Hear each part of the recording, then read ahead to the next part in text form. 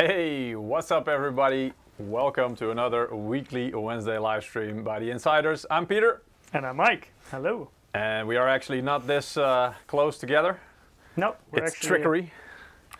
I can make myself disappear easily. Exactly. And I'm gone. Ooh. And I'm back. Exactly. Anyway, so welcome to today's live stream. As usual, we are keeping our distance from each other. But today we're going to be talking about these two products, mainly the mouse, GM41 Lightweight. But we also have a nice headset, which we will cover towards the end of the stream, of course. So the small product is the big topic today. Yeah, exactly. Yeah, you could say it like that. Yeah. And I mean, this thing, because there's a lot to talk about with this mouse in a good way. It's a great product. Great to see everybody joining again. See a lot of great names in the chat. Merry Christmas, already. Everyone. Yeah, people. Yeah, Merry Christmas, everybody. It's the inside joke, of course. If you're watching on Twitch, you'll know what we mean. But yeah, great to see everybody here again. I hope everybody's staying safe, obviously, with the current situation. And yeah, let's talk some fun stuff. If you have any questions during the live stream, of course, drop them in the chat. We'll try to pick them out as we go. Answer any questions that we think will, are interesting for the stream, for the information that we're providing. I love your green screen setup. Thank you. we try. And we've got a nice giveaway today. Yes, of course. Obviously, as you can see, just over my shoulder here, maybe a little bit. Anyway, we're giving away copies of Watch Dogs Legion, the game. All you have to do is go to msi.com/u/insider. There you can perform a couple of, well, you have a link where you can click to the Gleam page, which is the platform that we use for the giveaway. There you can register and perform a couple of actions. The more actions you perform, the better your chance of winning. If you are a regular viewer or you've watched more than one stream and participated in the giveaway, you can even apply a loyalty bonus, which gives you additional points into the mix for a better chance to win. That doesn't mean if you haven't watched before that you don't have a chance to win. No, of course not. Yeah. So definitely participate. Exactly. It won't hurt your chances. So yeah, definitely claim those those points if you have them. And let's get started, shall we? Sounds like a plan.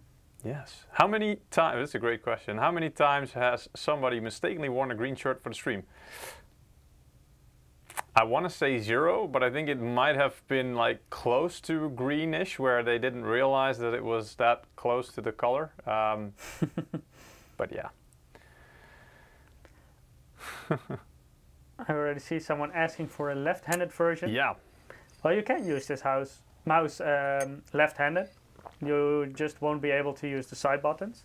But other than that, it's perfectly fine to use it if you're left-handed. Let's get into it. Let's just do a quick overview. So this is the product, GM41 Lightweight, and it's called Lightweight for a reason. Because it's very heavy, right? It's very heavy, yeah. No, it punches. I think it is good to say that it punches well above its weight. I think that would be fair to say, because it is very lightweight with only 65 grams. Some of the features on here, but I'll basically cover them with the mouse. I've got it connected here to my PC as well. So here it is. This is the GM41 Lightweight. And I already saw some people asking, oh, I hope it's got RGB. Finsterer, yes, it does, but only in the Dragon logo. So it's a fairly, let's say it's got some RGB, but it doesn't overdo it. Because this mouse is really all about the performance and the lightweight, so basically competitive playing. The shape of the mouse, to start with that, as you can see, it is, symmetrical, the shape, but it's not ambidextrous, so don't confuse those two things. It's symmetrical because, if I basically cover one half with my hand, basically you would, and you could copy paste one side and then you'd have the complete mouse basically if you flip it around. The only difference being that only on one side it has these two side buttons, and that's on the left side of the mouse. So if you're a right-handed user, that's where your thumb would be. If you're a left-handed user, that's where your pinky would be. And on the other side, no buttons. Very nice diamond pattern though, which is structured basically, so you can actually feel this this pattern here. Very nice, grippy. Also, it's a rubbery surface, but very hard still. It's not soft rubber, so it also doesn't wear. It's double injection, so it's not like glued in there. It's completely. It's not like molded. A separate rubber pad exactly. glued on there. Yeah, it's molded in, so you know there's actually yeah, you can't really take it out, or it's not going to wear off or you know come off at any time. It's a nice. Relatively flat shape. It's not small by any stretch of the imagination. It's for most people, you know, I've got, I guess, large-ish hands. Well, not large, but average. And for me, it's very easy to yeah, to cover the mouse. It's a very comfortable shape, I have to say. The rest of the material is a plastic, hard plastic. Very thin though, which adds basically to the lightweight nature of the mouse. How heavy is it? 65 grams without the cable. So basically there's this thing where mice weigh, of course, with and without the cable. Without the cable is one of the ways to do it, 65 grams. I actually have like a kitchen scale here, so I will try to show you that in a few minutes. Also comparing it with some of our other mice to show you, you know, the difference of weight. But that, well, of course, for the rest, it's a, well, I want to say relatively simple mouse. It focuses really on the essentials. So you just basically have your two main buttons. You have your scroll wheel, and you've got your side buttons on one side, and that's it for as far as buttons go. At least the ones that you can access on the fly while you're gaming. Because you might notice there's nothing here, right? I mean, you can, with the sensor that it has, which is a PMW 3389, which is a very high-end sensor. More about that later. But you can switch DPI settings, of course. But the DPI button is actually located on the underside here. And I'll tell you later on why that is. Because you might think, well, that's a bit more difficult to reach while gaming. That's true. This is a mouse really for FPS, first-person shooter gamers, competitive in that as well in that respect. And most FPS gamers will basically have one or maybe two DPI settings that they settle on, and very few FPS players actually switch DPI in-game. But if you have to, you can still do it with the click of a button here. We have 100% PTFE, or Teflon is the more common used name in English, mouse skates or feet, as you can see. And they are shaped in a way that they also glide very well. So this mouse is very easy to glide on any, well, most surfaces, I would say. But we do recommend to use something like a mouse pad. Soft is preferred, because on hard mouse pads, you know, for example, these skates will wear out just a bit quicker, obviously, because it just grates away at them.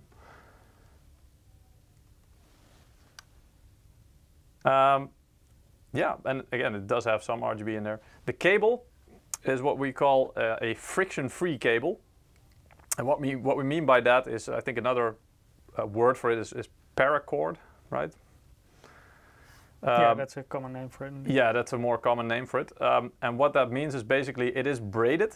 I'm not sure if you guys can see this. Maybe I can hold it up close. I don't know if it'll focus on this part, but it is a braided cable. But the braiding of the cable is very is much tighter and finer than on most other braided cables that we have, which basically means that if you slide it along a surface like a mouse pad, like here, it will cause much less friction than the traditional braided cables, which I'm not saying they snag, but they just have a little bit more resistance while sliding up and down. And this cable actually basically just glides pretty much like the skates on your mouse. It's very, very, yeah, smooth, I think is the word. And the thing is, the cables, these kind of special cables, also the paracord, yes, for example, they always look kind of thick, but actually they're much more flexible than a regular braided cable. Yeah. Yes, indeed. But in this case, I wouldn't say. I mean, it's not. Yeah, it's kind of flexible, but it's not like the most flexible cable I've ever used. I mean, to be honest here. So don't. I think maybe a mouse bungee could kind of help out if you really want to make sure that you have the least possible resistance. But even then, you know, the sleeving of the cable itself, the friction-free sleeving, will also definitely help to reduce any kind of resistance you might have, at least or on the surface, of course. And then it's kind of you have to make sure, let's say, that on your desk, when you're moving your mouse and your cable doesn't, you know, hit anything. That's the best thing, just to make sure that the cable itself, as far as you can see it basically, or on your desk, that it's unlikely to hit anything. That's always the best thing. Or if you're going to loop it through, for example, the monitor stand, which is quite common these days, to make sure that it has enough leeway that it will not, for as much as you move it, that it will never, you know, get caught, or that you don't have enough cable there. So make sure you have enough cable. I see a couple of questions in chat. Let me see. How heavy is the cable? Well, we can actually calculate that later because we can measure it with and without cable. So yeah. Later on with the kitchen scale, we will take a look at that. How much does it cost? I think the MSRP, and this is again in Europe, including VAT, so this is taxes, and again this varies a lot, should be around $49.99, so like 50 euros ish. I've also seen, I think it's for in the UK it's like 49.99 pounds, and in the US I guess it will be somewhere in the range of $45 to $49 ish. And for this,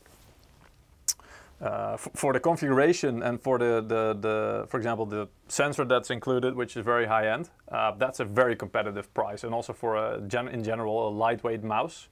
And this is very lightweight, high end sensor. Yeah, exactly. That combination. Yeah, those mice tend to be quite a high price rate, or well, higher than $50 or 50 euros in general.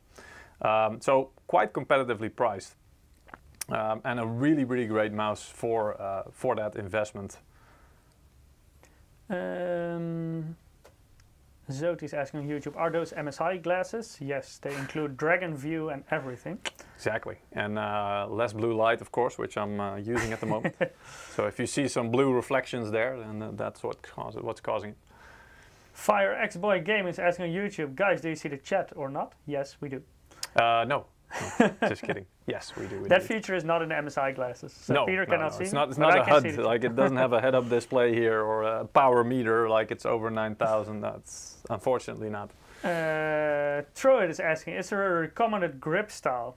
Well, actually, you can use this mouse, palm grip, claw grip, fingertip grip, whatever you like. Shall I try to demonstrate a couple? Yeah, I don't know if we can. Let's see if I can do this without like being really awkward here.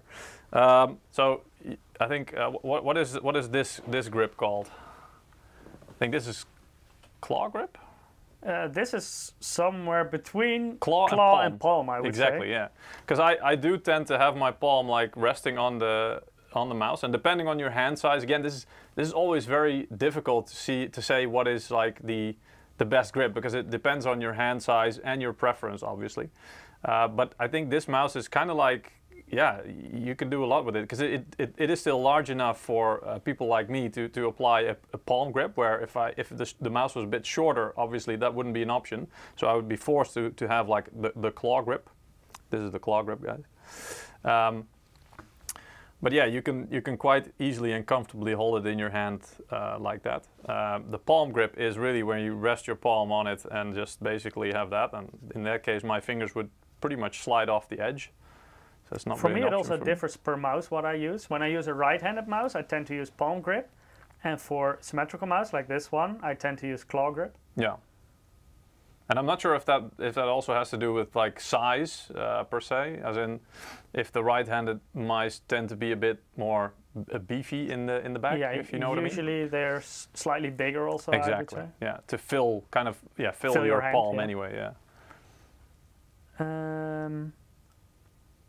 F Metal 2 is asking, do you have a heavy version or adjustable one?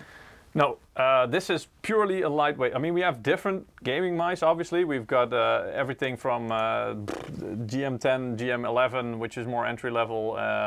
Not to say that those are specifically lighter. but you know, we've got a lot of different mice, and most of them are, let's just say, generally a bit heavier than this one. And let me think. I think we have one mouse that does have is adjustable in the weight, and I'm just trying to think, is that the GM20 Elite? Actually, wait, because I have those mice here, so maybe I can check. Here's a GM30. So this I'm also going to compare the weight. This one does not have any weight adjustable weight system. As you can see, the bottom is completely closed. That's usually where the weights will be located. But we can compare them later on the scale. And I've got a GM50, a GM20 Elite here. Also not. There was a mouse that had it. I'm just trying to figure out which one it was, but it will be maybe GM11 or something had it. Not quite sure. Anyway, but yeah, I think we do have some of these mice, but with the weights.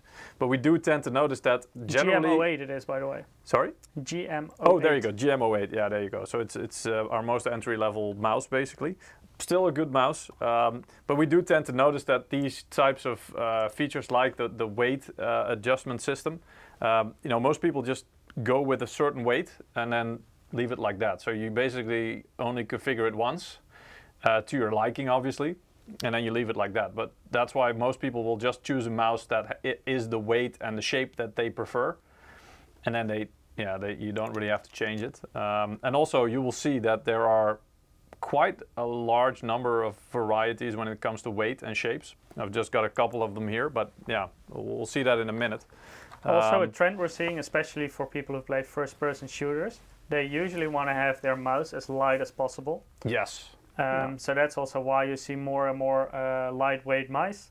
And you also see that if you have a weight system included, that many users will just throw out the weights and want to have it as light as possible. Yeah, and I mean, so the lightweight, right? So why is that a trend? I think we can answer that very easily, which is if the mouse is very light, it means you have less inertia while moving your mouse. So if you want to make, you know, quick flicks and quick shots, especially in competitive shooters, think about CS:GO, Valorant, but also arena shooters, which Mike is a big fan of. You know, Quake Live, Unreal Tournament, stuff like that. Yeah, Unreal Tournament. You know, you're going to be swiping all over the place, because usually these people tend to use a lower sensitivity, or at least, you know, to be as accurate as possible. And so that means that they will use a lot of space, and so a lot of swiping, a lot of surface area. And if you do that, and especially if you want to change directions really fast like this, then having a lighter mouse means that you have less inertia to overcome that initial, to start that movement, basically. So that just makes it faster. And it just kind of feels like you're just moving your hand. If it's light enough, you almost don't notice the weight of the mouse, which is the best possible thing, I guess. So you just have the feeling that you're just moving your your hand very intuitively without you know, dragging any weight around. Yeah, and especially low sensitivity players like me, they throw around a lot with their mouse. Yeah. And then it's especially beneficial to have a lighter mouse, and also one that you can easily pick up. Yes. To basically put it in the center of your mouse pad again. Yeah. So basically, Mike will be doing things like this a lot, right? He's you know, basically constantly use the whole table when I'm playing a shooter. Finster is asking, does this mouse also come wireless? Can't say too much about that, but not yet. Not yet. I think we are looking into it. Said something with that. Yeah, I think we are looking into it, but it really depends on, you know, again, this is a lightweight mouse. If you want to make it wireless and still keep the lightweight formula, obviously lightweight for a wireless mouse will be a bit of a different weight category maybe, but still you need a battery, basically. Exactly, you need a battery which will inevitably make things a bit heavier, obviously, if you want to have a decent battery that lasts a while. So yeah, again, we're looking into it, and maybe sometime later this year or something, who knows, depending on how fast things go. Physics class. Oh, you have no idea. We're just getting started. Dragon pad included? No. So it's only a mouse. I mean, come on. In this box, you really want to fit a mouse pad in here? No. So basically, yeah, we have some really nice mouse pads available as well if you're still looking for them, obviously. But in our experience, most people will already have a mouse pad or have one that they've basically settled on. But you can always get one, obviously. What if the box unwrapped into a mouse pad? Holy crap, Max Bunny. So basically that you package the mouse into a mouse pad? Yes. No. Yes. But yes. Yeah. And what if you could eat it? No, never mind. Blowing my mind here, guys. Blowing my mind here. Seeing people asking about DPI as well. So let's get into that a little bit more. Obviously, one of the main things that a mouse is built around is the sensor. Now, in the past, you had, for example, laser sensors and optical sensors, and before that you had those little the balls there, right? So you had to move, and then after a while there was dust that built up in there, so you actually had to clean the ball and then put it back in and stuff like that. And yes, the mouse is actually released. Yeah, I think it started sales yesterday, so it should be available in most countries, but pending stock, obviously. I remember in high school, those balls always disappeared out of the mice. Yeah, but... So you had the school library, and then you had a mouse without a ball. Either that, or they were like filled with really disgusting stuff. Yeah. Because they just got used so much and people never cleaned them, so they got like hairs in them and stuff, and all kinds of dust, and I don't know. Anyway, that would increase the weight of your mouse as well, by the way, if you didn't clean it. But... yes, can you please show us the mouse? Yes, I've been showing it to you for a while now. If there's any specific things you want to know. By the way, so the sensor in here is an optical sensor. It's a PMW3389. So that's a Pixart optical sensor, which is one of the top of the line mouse sensors. To throw some numbers your way, because I've seen people asking about it in the chat, it can go up to 16,000 DPI or CPI, but we're gonna get into those terms a little bit as well. And what that actually means, because I mean there's a lot of numbers here, and yeah, some people just think, okay, higher is better, which is true, but there's more to it. Let's put it that way. It also has 400 IPS, that's input per second. It's no, inches per second. No, that's not. Yes. No, it's for the tracking speed. Oh. IPS is inches per second. Okay, inches per second. Anyway, so it can track up to 400 IPS or inches per second, and you've got up to 50 Gs of acceleration that this thing can handle. Now, acceleration is also a term that's used in multiple ways. One that will instantly get people's attention, like, oh, acceleration, that's bad, I need to disable acceleration.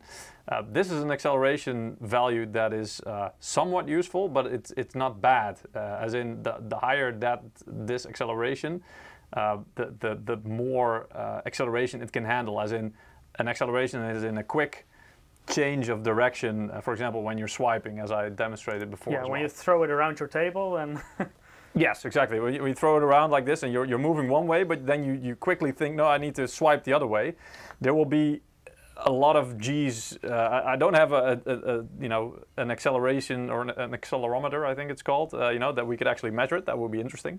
To see how many G's you actually pull on your mouse, or they have to endure while you're gaming in full speed sometimes. But this one can handle up to 50 Gs of acceleration before it can, at least that it can keep accurately tracking, which is pretty high. And again, Troy is saying in chat, Mike is the nerdy kid in class who answers all the questions. Yeah. Well, in school I wasn't, but usually the topics were not really of my liking. I think that was the thing. Unless if it was about mice, then sure. Unless it was computer class. Yeah, if it was computer class, okay. Is it Bluetooth? No, it's not. No, this is just a wire mouse. Yes.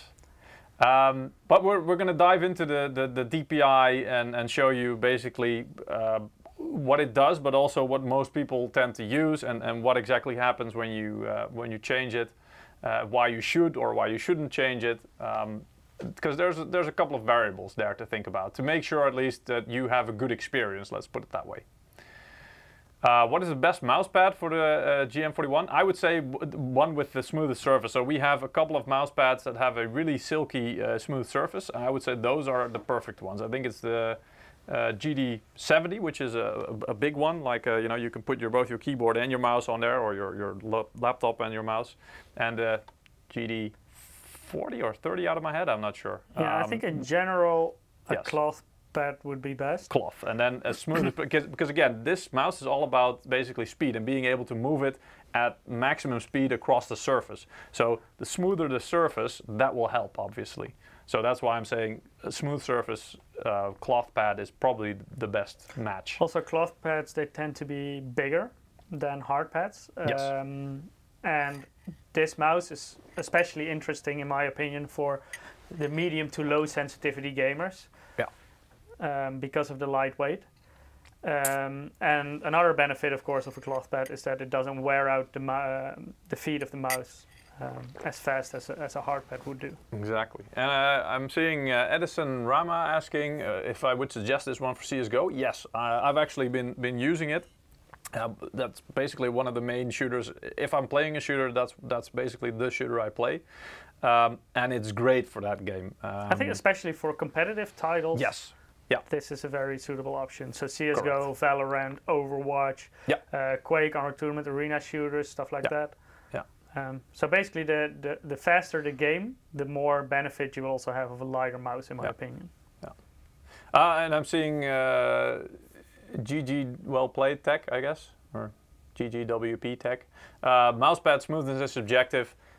He says he likes rougher surface for more control. Smooth just makes him overshoot. But also cloth. This is always a personal thing. And cloth pads you also have in different flavors, basically. Exactly, but this is more rougher surface. It's for me, like I'm saying in general, what would be the best synergy, basically with the unique properties and like why you would basically buy this mouse, or at least the objective of this mouse, which is to have the least possible resistance, so you can just move across the surface as smooth as possible. Again, based on your own preferences, it's like the shape of a mouse. One person likes a symmetrical shape, the other person likes a right-handed shape more. One person likes a very light mouse, the other person prefers a heavier mouse.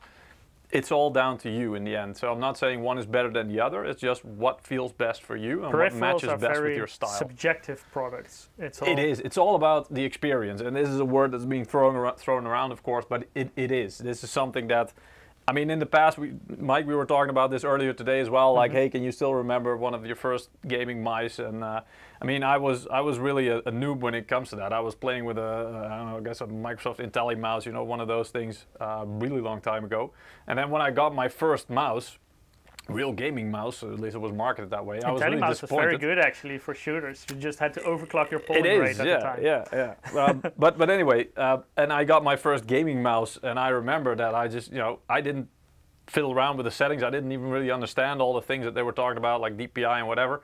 I just thought, look, they tell me this mouse is supposed to be more accurate and make me better in my game with shooting and stuff. And after like an hour of playing in CS, I think it was Source at that time, I was missing every damn shot because my timing was off and probably, you know, there were some things going on there, but it was completely different and I had to get used to it. But also I didn't really customize settings back then, which gave me a pretty bad experience. And I felt pretty bad at that point about my first gaming mouse because I thought, look, I'm spending this much more money and I mean, I'm getting worse results for it. Anyway. And I guess a lot of people might have had that experience at some point when you switch to a new mouse. Either your old one broke, or you just wanted to upgrade to a mouse which you thought was better, or your friend said, "Oh, you have to get this mouse because it's really good." And when you tried it, it didn't really match your style or your. But apart from preference, it's also like, for example, if you have bigger hands, you will usually have a bigger mouse than people who have really small hands. So it also depends very much per person. Yes. And not even only the type of usage or the type of games you play or your sensitivity, but even just a simple thing, do you have big hands or not? Yeah, yeah. So there are a lot of factors to consider there. Raisin Palasigu is saying I use GM11 mouse because of the RGB effect. everybody has a different reason for choosing a certain mouse or choosing a certain certain shape, certain weight. There's a lot of things. What's the size? Playtech is asking, speaking of the mouse size, what's the size of the GM41? It looks big for small Asian hands, he says. It probably is maybe a bit big for a small Asian hands. I would say it's a medium-sized mouse, I would say, but for a lightweight mouse, it's relatively large because they tend to be smaller also to save weight, basically. And I think if you want the exact dimensions, they are on the product page. So you can go over to Amazon.com and go to the product page, and then there, in specifications, you will have the exact dimensions. But again, those are just numbers. It does say something, especially the weight and stuff. But again, this is something you kind of have to experience because it also. The shape matters a lot. So the size can be a certain way, but if the shape is in a way that doesn't really fit well with your hands or your grip, then it's not going to work out for you. Is the GM41 lighter than the M99 with honeycomb design? So one of the things, I think that's a really good comment and a really good question. I don't know the M99 specifically or the exact weight. I know that this isn't the lightest mouse around, especially compared to some of the, like for example, the Logitech ultra lightweight. You have the Model O, right? You have Final Mouse and some of these mice with the honeycomb structure, which is basically an open structure where you see the honeycomb shape is basically cut out of the back or the surface of the mouse. This one is, as you can see, closed. So there's no holes in there, not on the top, not on the bottom. And we've done different things to make the mouse very light, which I will go into in just a minute. But is it lighter than that one? I don't know exactly. I do know that this one feels really, really light. And the trick about it is to make the mouse light without losing any structural integrity. So basically it still needs to feel sturdy. So not that when you hold it in your hands and you kind of like squeeze it that you think, all right, this is going to break or something, which in this case is definitely not the case. This is still a very sturdy little mouse. By the way, I got the measurements for people who are interested. It's the length is 130.1 millimeters. All right. Then the width. That's here, basically. Yeah, that's 67 millimeters. Yeah. And the height. That's 38.3 millimeters. Yeah. But again, the best thing to do is to basically just to try and find it in a shop, or maybe see if you can, if there's a shop that you can, in most of European countries at least, you can send things back if you in the end don't want them, or sorry, don't, in the end you don't like them or they don't work as expected. With a mouse like this, I think it's best to just give it a try and see if you like it or not. Because again, that's really the only way to see if the size is one thing, the weight is another, and the shape is also a very important thing. Maybe, arguably, according to some people, the shape is the most important thing. Nowadays, again, arguably, bigger topic. See? Yeah. He's already arguing it. No, I actually agree. But in the past, sensors were not as good as they are nowadays. Yeah. So there were a lot more mice that were really bad, basically sensor-wise. So by then, I would say the sensor was the most important thing. Yeah. But nowadays, because there are multiple very good sensors, yes, shape is becoming a bigger topic, basically shape and weight. Yeah. So when we say lightweight, right? I mean, again, it's a trend, and we see some are using honeycomb structure. Ours is not. What is the definition of a lightweight mouse? And I think I read somewhere, again, I don't think it's like an official, there's no official definition for it, but there is like a common definition for it, which I think is anything under 80 grams. I think it's considered lightweight. And some people already think that under 100 grams is light. Yeah. And some people think that 80 grams is still very heavy. Yeah. So it's subjective, of course. Yes. But like in general, I think under 80 grams is generally considered to be lightweight, yes. And so we can grab a kitchen scale here that I brought or borrowed. So what are we cooking? Mouse stew. No. And I mean, this is a little bit dodgy because this mouse is still connected and it's just the cable on here, but I'll just put this mouse on here. Let's see if I can get the glare out. Here we go. 64, 65 grams. So as you can see, that's exactly what it is. And this is the GM41 Lightweight. If I take it off, it's gonna reset to 0 again, obviously. Now I'm gonna take, for example, the GM30. So you see, GM30. And I'm gonna put that one on. Where's the, damn. 95. So, quite a bit heavier, right? That's like 30 grams more. By the way, on the feet of that mouse, you can see what happens if you use a rough surface, a harder surface. On this one? Yeah. You can see that it scratches a bit on the feet. Yeah. You guys see that, right? There's some pretty So that's, deep for example, if you use it directly on a table or on certain rough, hard pads. And that, you know, what happens then is there probably will be at some point, like, I don't know, some little grains of sand or something, and then they will pretty much get almost embedded, or at least they will make their way and scratch something awful into those, into the mouse feet. So usually a cloth mouse pad is better for your mouse feet. If you're going for longevity, yes. Yeah. And here is the GM20 Elite, for reference also. 109.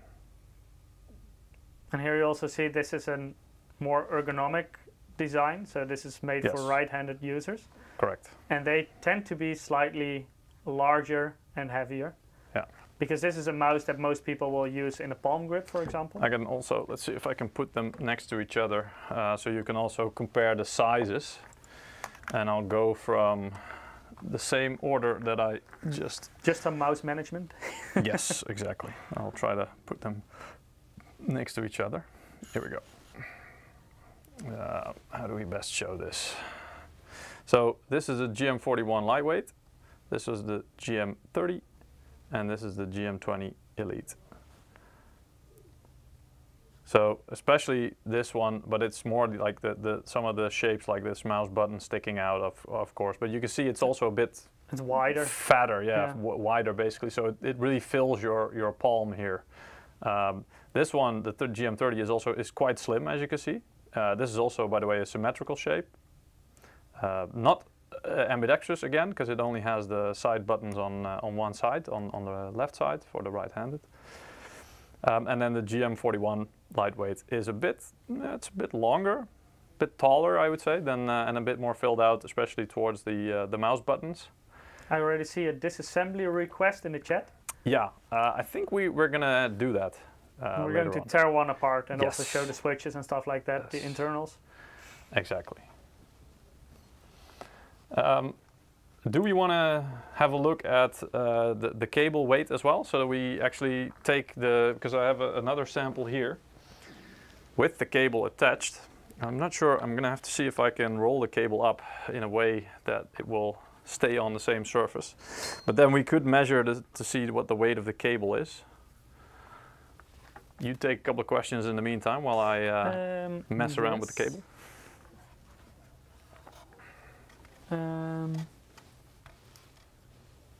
Birch is saying on YouTube chat, in the past a heavy mouse was more preferred by FPS players. What changed now, and should they prefer a lightweight one? I don't think that heavy mice were preferred by FPS players. But even if it was, maybe of course depends per person, but in general, like especially low sensitivity and more competitive players, like playing those esports titles like CSGO, like Valorant, stuff like that. I think they always tend to prefer the lighter weight mice, already in the past as well. Most of them, especially the competitive ones, they, for example, if there was a weight system, they never put the weights in. I don't even remember when. I mean, maybe this was because of a lack of lightweight mice in the past, because I don't even remember when this started becoming a thing. I think we can... So we've got with cable, so I just put the cable on here, and remember there's like a little rubber cable tie thing here, and a sticker, and I mean I've just put it out of the box. But that adds, what was it? 65, so that's like 40 grams, I would say. Yeah, that's accurate, right? Yeah. And I mean, that's the cable, that's the connector, so it's in total. So I hope that answers your question. What sensor does it have? The PMW3389 from Pixar. Yes, correct.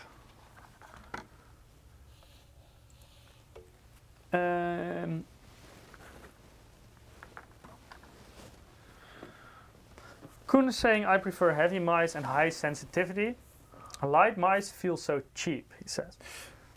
Yeah, I think this is actually like the first impression. If you hold a mouse like this, and if your reference point is expensive things are heavy, which by and large that's a common association. Yes, it's a very common association because like a big expensive stereo was always really heavy, and then usually heavy things tend to be expensive and the other way around.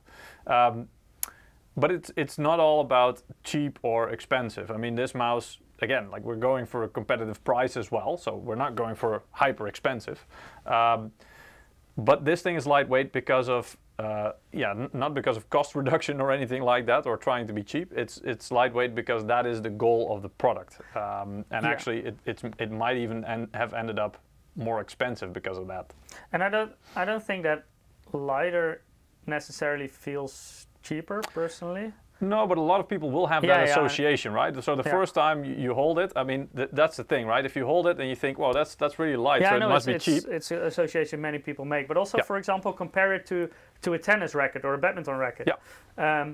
If you play that sport, you know that a lighter racket is actually preferred. So that's something people want. To a certain extent, but yes. In general, if you have a heavy racket, it might feel really strong and sturdy, but it won't benefit you in the game.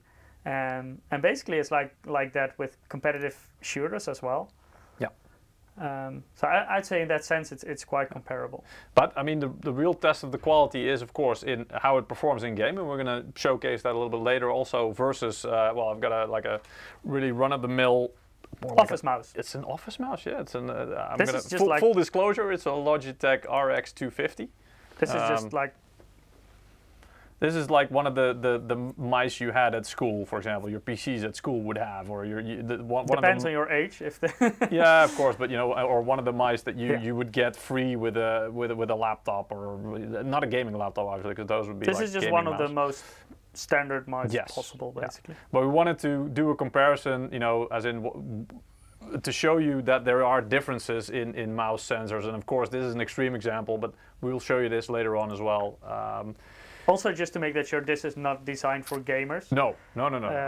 Exactly. So it's a comparison. It's not intended for that, but we're going to show you, for example, how does a basic mouse sensor that you will find in an office product compare to one that you will find in a higher end gaming mouse. Yeah. Sticky UK says, I still use a ball mouse.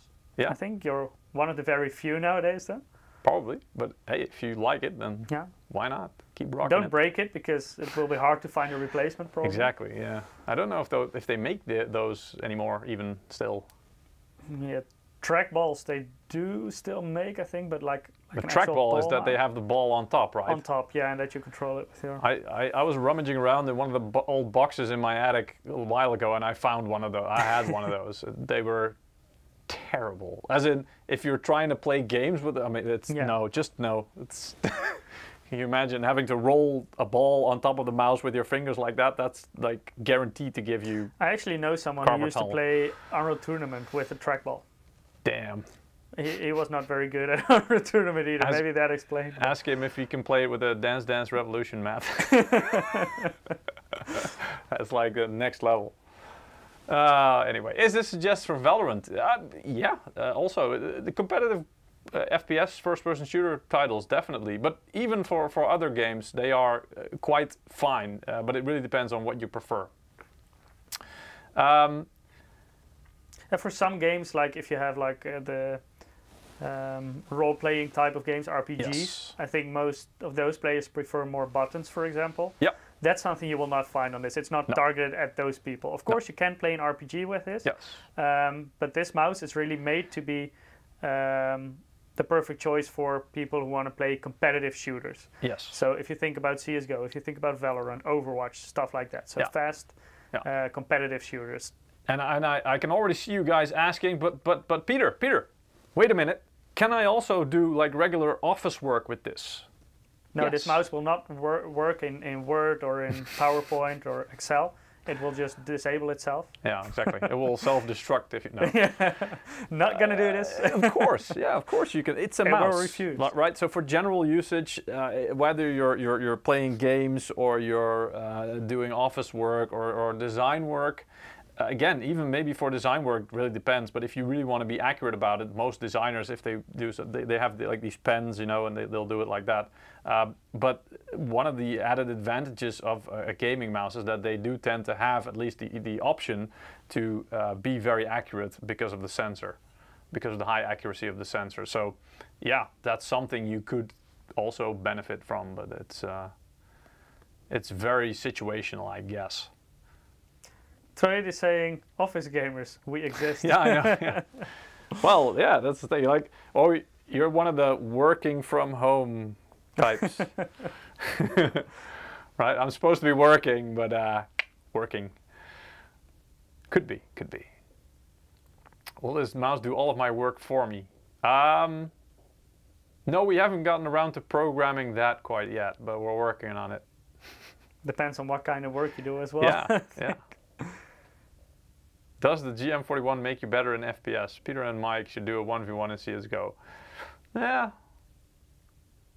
I mean, we were thinking about that, but you know, considering the last time I played Mike in any shooter, it was an arena shooter to be fair, but still, you know, he pantsed me pretty bad, so, and I haven't gotten much practice, so I didn't want to go over that. So now again. I don't get to play against him anymore. Exactly. Yeah, it was I had it added into my contract. I don't want to play against Mike anymore. Like an extra clause indeed. Like Mike is not allowed to play games. Yeah. Anyway. No, but later on in the stream, Peter will do some gaming demonstrations. I believe you have Valorant today. Yeah, Valorant. But I've got some other games also that we. But you know, we wanted to at least take one game that was really meant for pure shooting, basically. So Valorant is one of the games where. It's one of the most popular shooters as well, and yeah, where we can actually demonstrate some of the effects of a good mouse versus a mouse that's not really meant for gaming.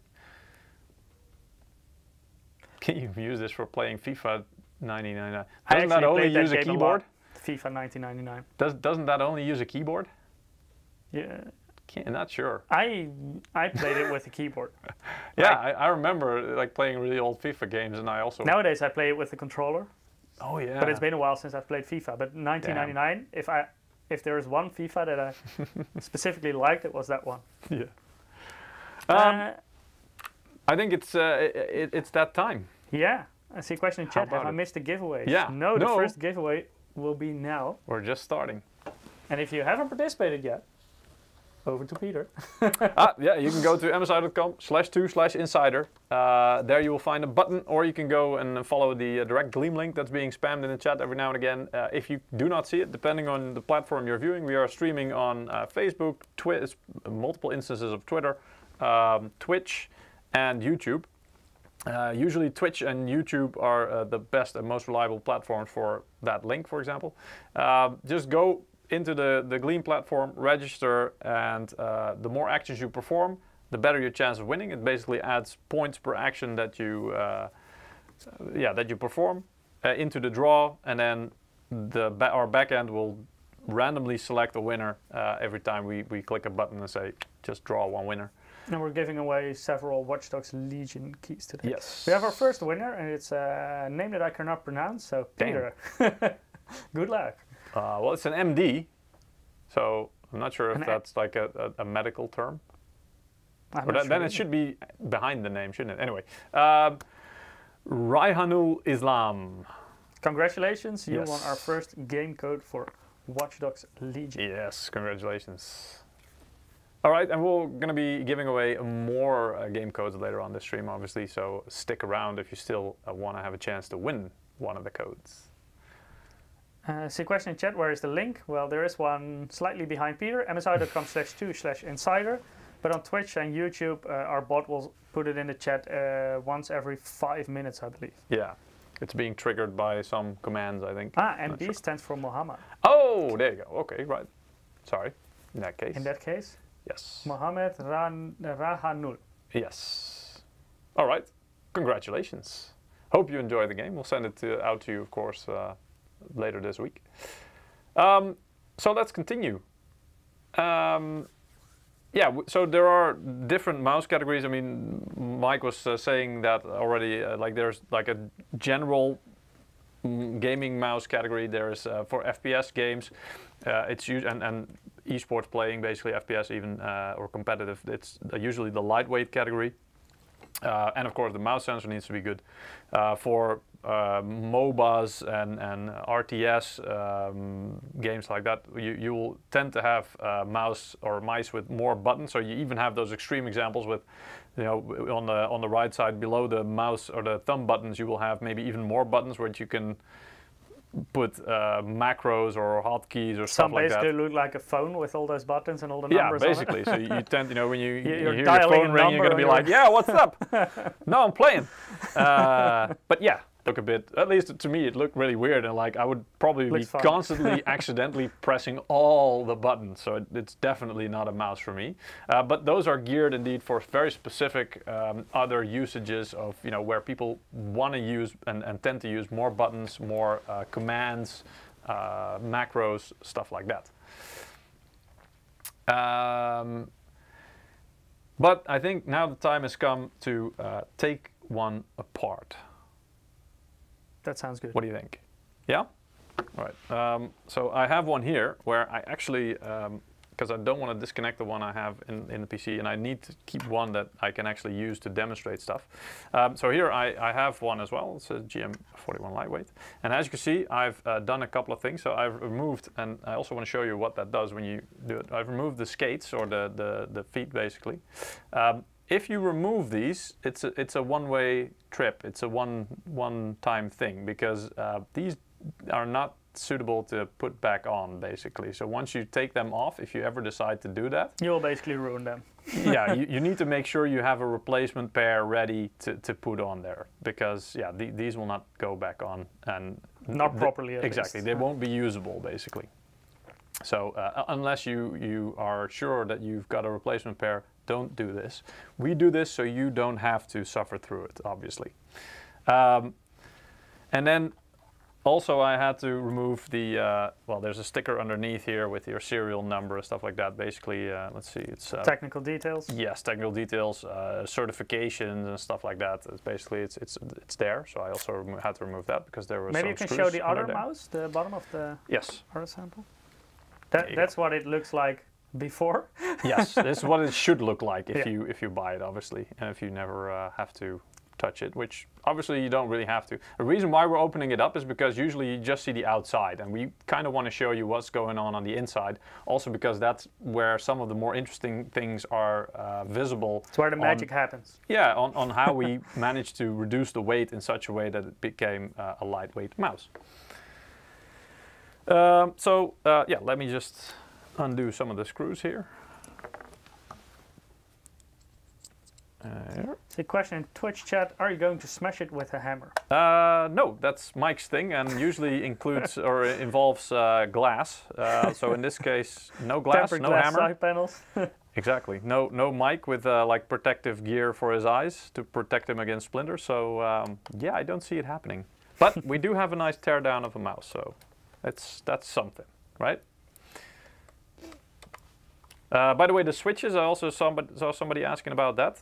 We will see that later on as well, but they are Omron switches rated for 60 million clicks. Have a very satisfying click to them anyway, and they should last a very, very long time.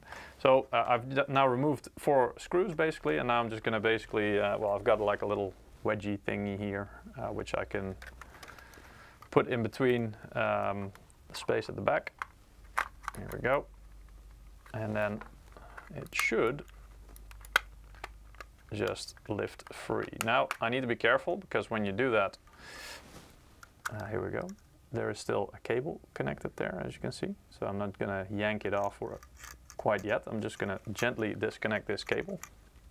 Luckily, I'm used to disconnecting cables when I yank off like a heatsink of a graphics card, because they tend to have more of these things. And here we have it. So the PCB and the inside of the mouse. Couple of things I want to highlight here.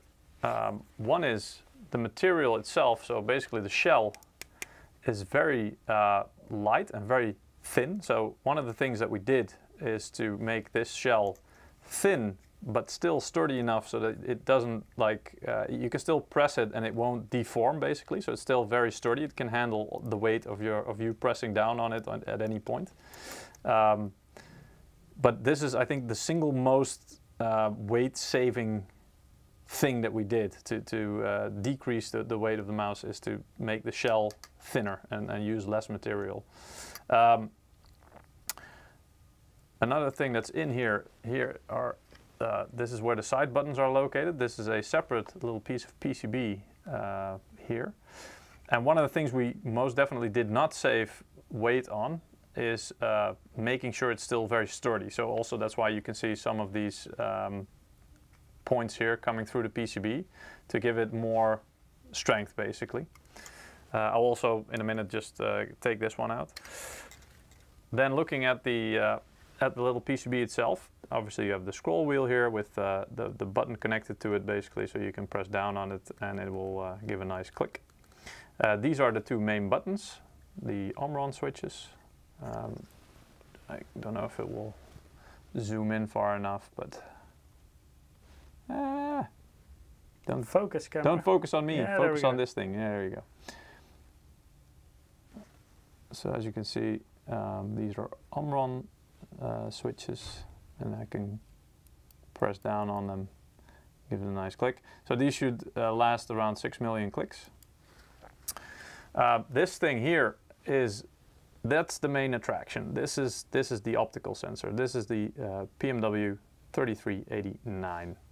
And what's special about this is not just that it's really high-end and really accurate, but also that it has there's a little light. The way these things work is they work with a light and a lens, and they basically measure the movement while they are going. But they need a little light to basically to light the surface. Otherwise, it cannot read any movement.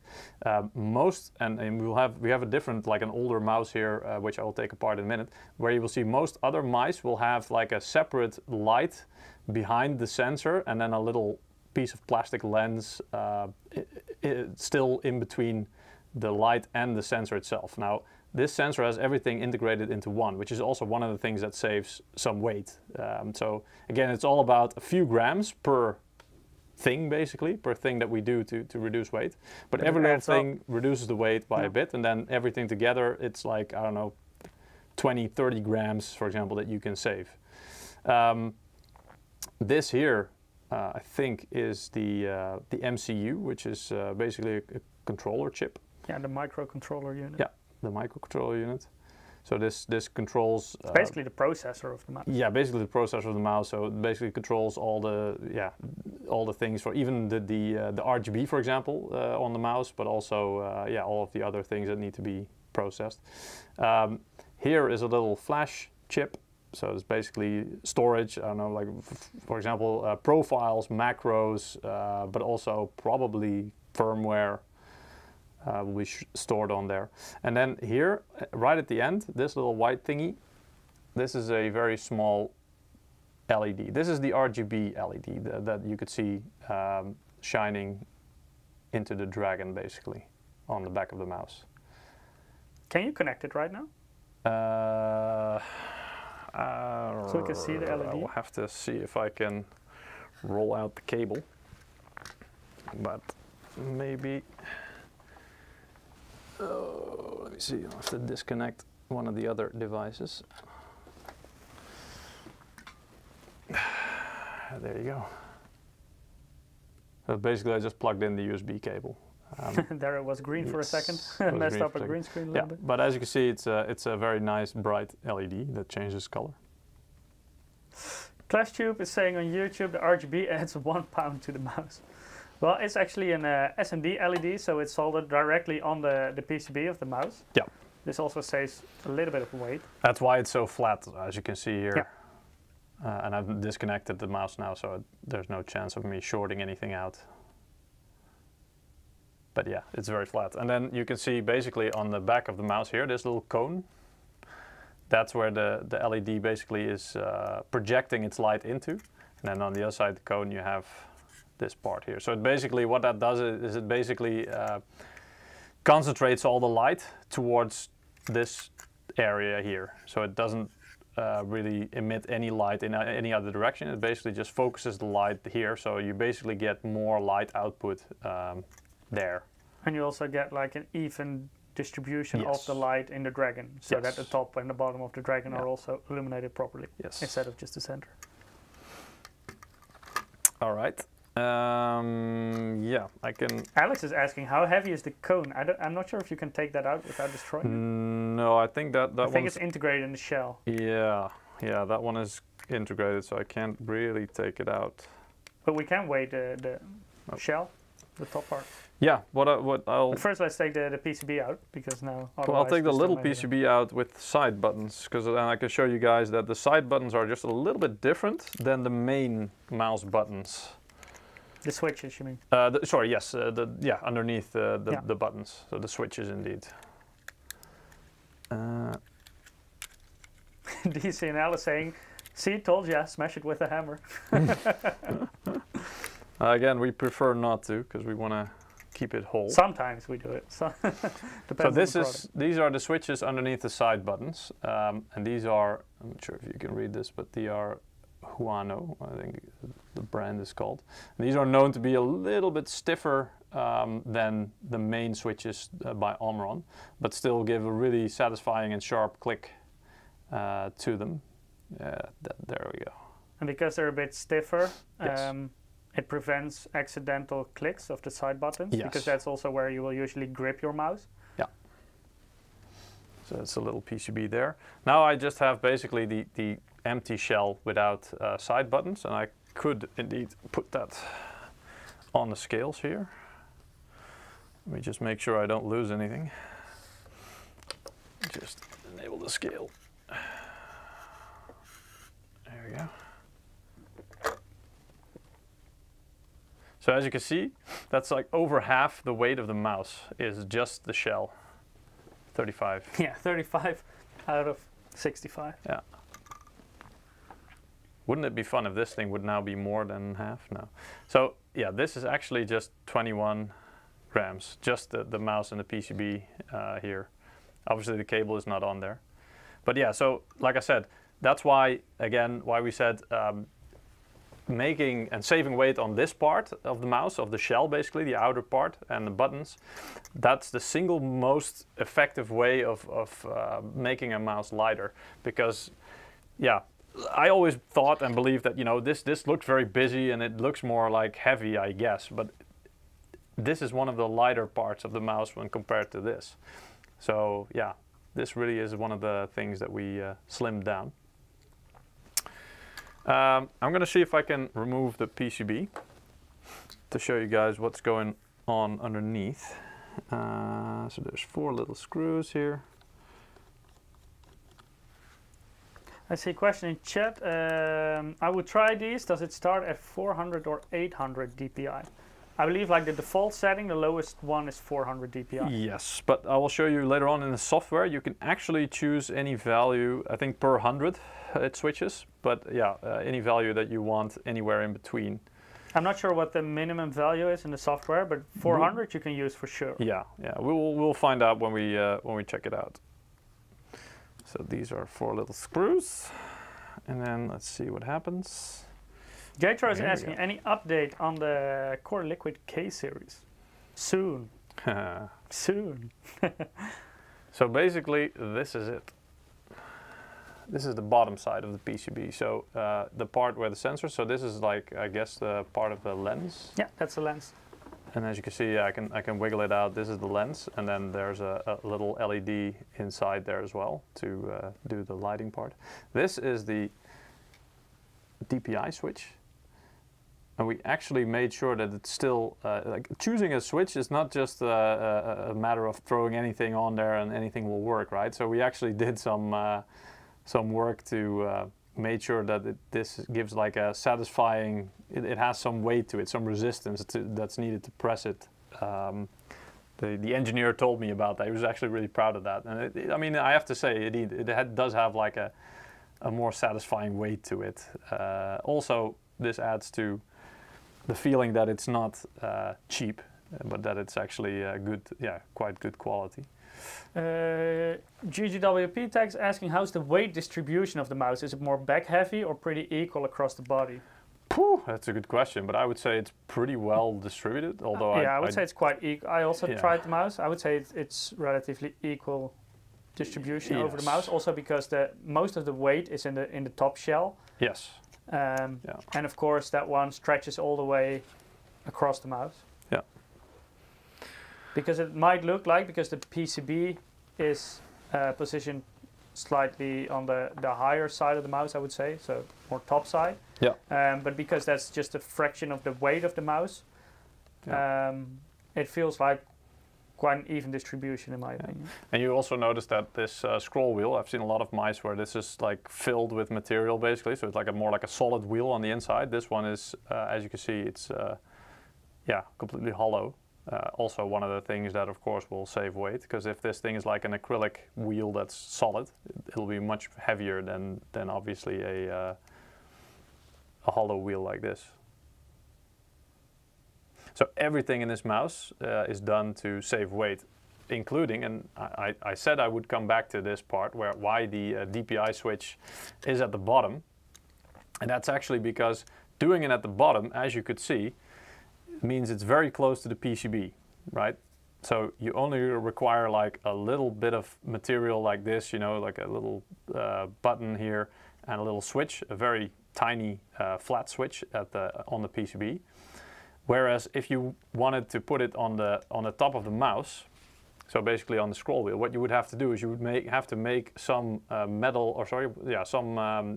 plastic or metal construction to lift up the mechanism to here, which would add more weight. So basically, because then your button would be somewhere here, and you would have to be able to press it. So all the way in between here, you would need like some construction to get it connected to the PCB. So again, that would add weight. That's the reason why it's at the bottom, to save weight.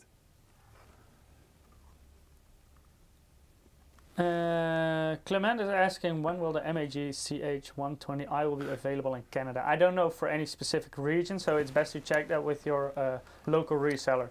They can give you a better picture of when they expect certain products. Yes. Because this really differs per region. We are, for example, based in Europe, so we don't have a clear view of what the situation of any specific product is in North America. So best to check with your favorite shop.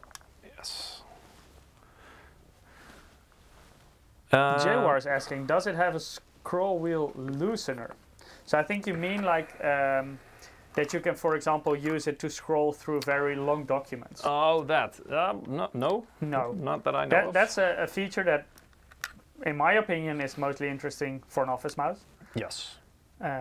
Because of those large documents.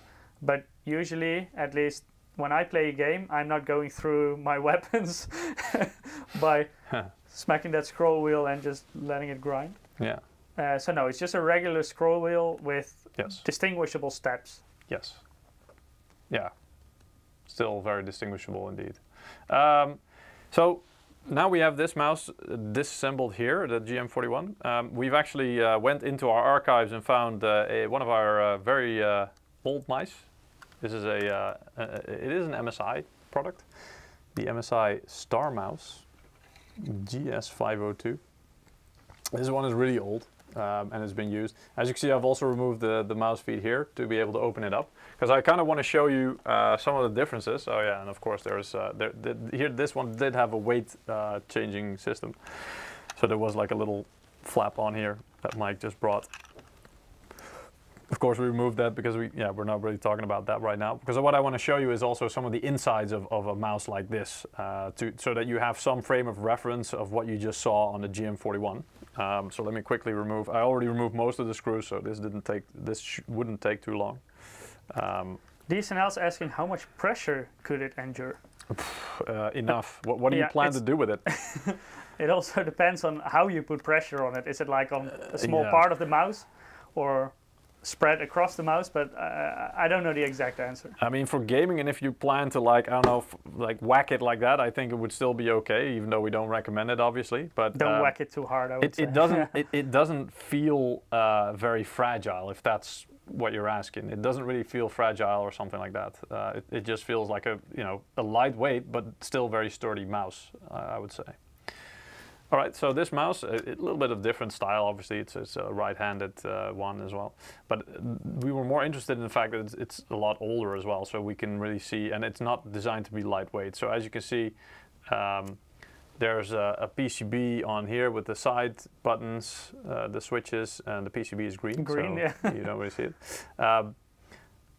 But yeah, there's a lot of material in here. And also there's the DPI switches on here, and this piece of PCB is also covering that. So basically this is one of the parts that will also handle the DPI switching part, and then there's a little ribbon cable that connected here from the mouse to that PCB. And then inside the mouse, as you can see, let's see if we can make this nice and visible. Get the ribbon cable out of the way. Jeez, that thing keeps jumping up and down. This is the sensor. I think this one is also optical, if I'm not mistaken. Yes. There is I think this is the LED here. Let me see if I can remove that. I don't think I can.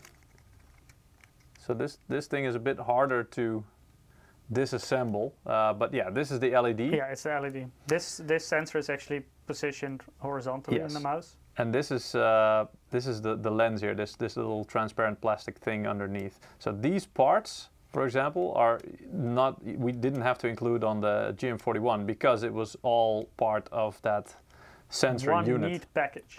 Yes, one neat package that basically just includes everything. And then as you can see here, there's another PCB for the rest of the mouse. The scroll wheel is a bit more, I think this side is better to show you guys, is a bit more filled out. It's still almost hollow, but it's still, you know, this thing is a bit heavier, obviously. And there's in general just a lot more material inside as well. And of course, this is basically the space where the weights, the interchangeable weights are located. Decorator is asking how much DPI do you use to play first-person shooters? I personally use 800 DPI. Me too. I found out. Actually, I didn't really pay attention to it. What I usually just did was just, you know, click the middle mouse button until I found something that, you know, I found comfortable and accurate. And it turned out that was also 800. But still, we do play on quite a different sensitivity. Yes. Because even though we both play at 800 DPIs, I put my sensitivity in the game much lower than Peter does, for example. Yeah. David James is asking, when will this mouse be released? It was released yesterday, actually, so it should be on its way to shops or maybe already in shops, depending on your region or country. But yeah, it should basically be making its way to the market very soon, or right now already. It's Angels asking, they told which sensor it is? Yes, it's the PMW 3389 from Pixart. Correct. Okay, maybe let's go for a second giveaway before we move on to the next part. Sounds like a plan. So if you haven't participated yet, go to msi.com/2/insider. Yes. Or if you're watching on YouTube or Twitch, our bot will put it in chat once every 5 minutes. That's a direct link to Gleam. Yes. Within Gleam, you can perform several actions. The more actions you perform, the bigger chance you will have to win. Oh, I see a regular viewer has won our next game code. Red Baron, congratulations! You also won a Watch Dogs Legion. So it's like Red Baron, but not Baron, but Baron with an M for Mike. Yeah, you also want one of the game codes. Keep an eye out on your mailbox because we'll email it to you in the coming days. If you haven't participated yet, make sure to do so. And if you're a returning visitor, make sure also to claim your loyalty bonus. Exactly. It will increase your chances. Yeah. All right.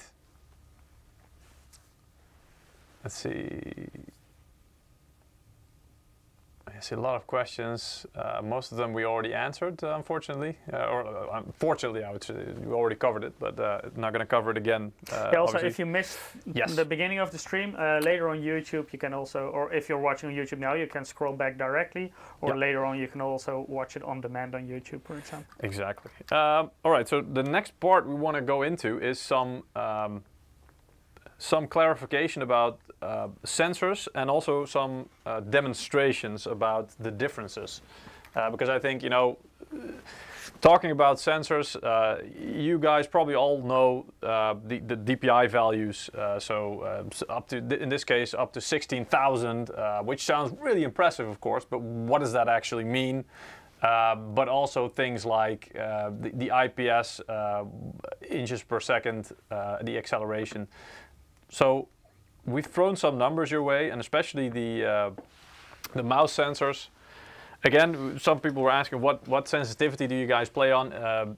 Most people, when they think about DPI or CPI, they get the idea that this is the thing that is either accuracy or speed, and both have some truth to them, but it's not really the whole story. And of course, you know, we try to simplify it. But if you want to know like the exact detail or more information about it, the sensitivity, what it really does is it's basically like how precisely will the mouse measure. So basically, how many times will it measure per inch? Yeah, per inch that you of surface basically that you move over. So as you can imagine, the higher the value, theoretically at least, no, actually maybe not theoretically, but the more precise it measures. Now, whether you experience that as being a good thing or a bad thing, that's relative. Because what most people will know, or the association they will have with DPI settings, because if you just switch through them, what happens is, and maybe we can show this on this PC. I've got some settings open. Oh, you guys cannot see my mouse sensor or my mouse cursor, or can you? No? No. That's weird. Maybe you can switch it on in the screen capture. Yes. There we go. Yeah. Okay.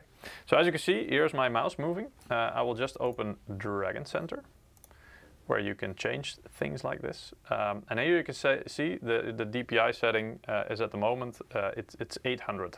Caesar is asking, does resolution have effect on mouse DPI? The DPI basically is the resolution of the mouse. Yeah, but I think you're talking about like monitor resolution, so whether DPI settings... I never had a 4K. Yes, and when you have a higher resolution monitor, then you have more distance to travel. Yeah. More pixels to traverse. So if you, for example, use a very low resolution on your mouse, yes. For every count, it might skip several pixels on your monitor if you use a very high resolution monitor. Yes. So yeah, it is somewhat related. But again, this is also very subjective, but you will very soon find out what is best for you if you switch through your profiles on different monitors, I guess. To answer the question about the how low you can go, in the software you can actually go down to 100 DPI. 100, yeah. Yes, that is the minimum, and the maximum, as you can see, is 16,000. Now once you've found the one that you like, you just click apply and that's it. This is, by the way, one of the presets. So the mouse by definition, or sorry, by standard, has 5 presets. Level 1, the lowest setting is 400. Level 2 is 800. 3 is 1600, and then it's exponential by this point, so 3200, and the last setting is 6400. Now 6400 is not even halfway, maybe like a third of the way up to 16,000, right? So you might think, wait a minute, why is this the final setting? Because it can go all the way up here.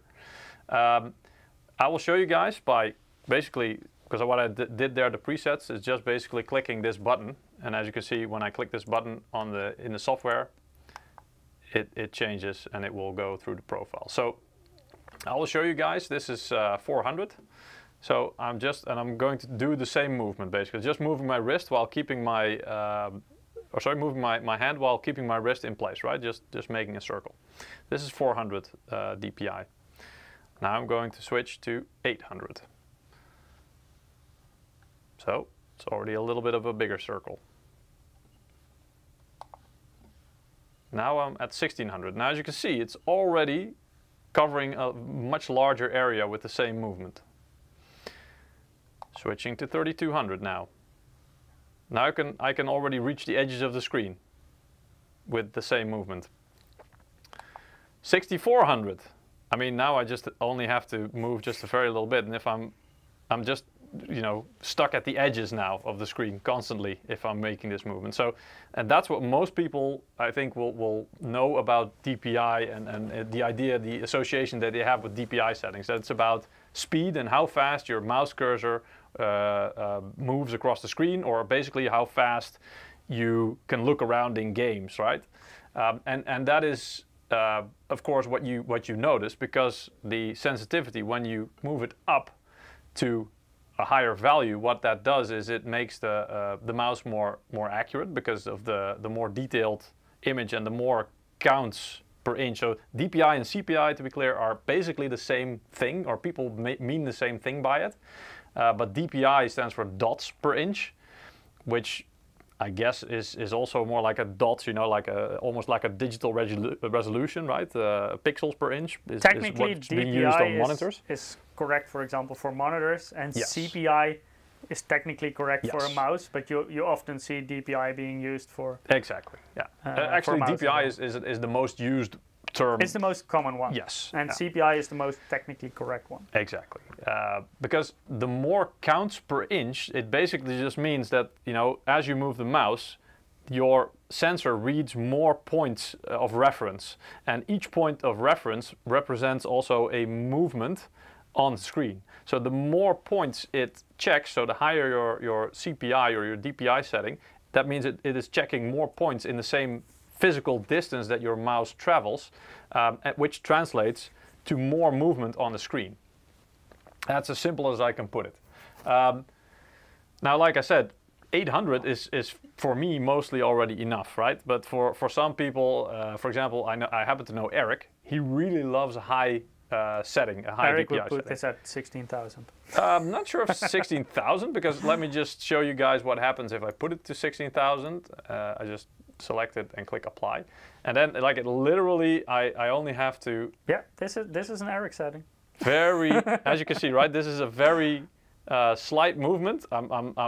This is like almost just a twitch. So basically, if you're breathing, then yes. it will already push your mouse to the. And I'm going to show you later on in game as well that if you put it at this high a value, that in theory you are very, very accurate, but it makes things really difficult if you change nothing else, if you just leave it like this, to be accurate.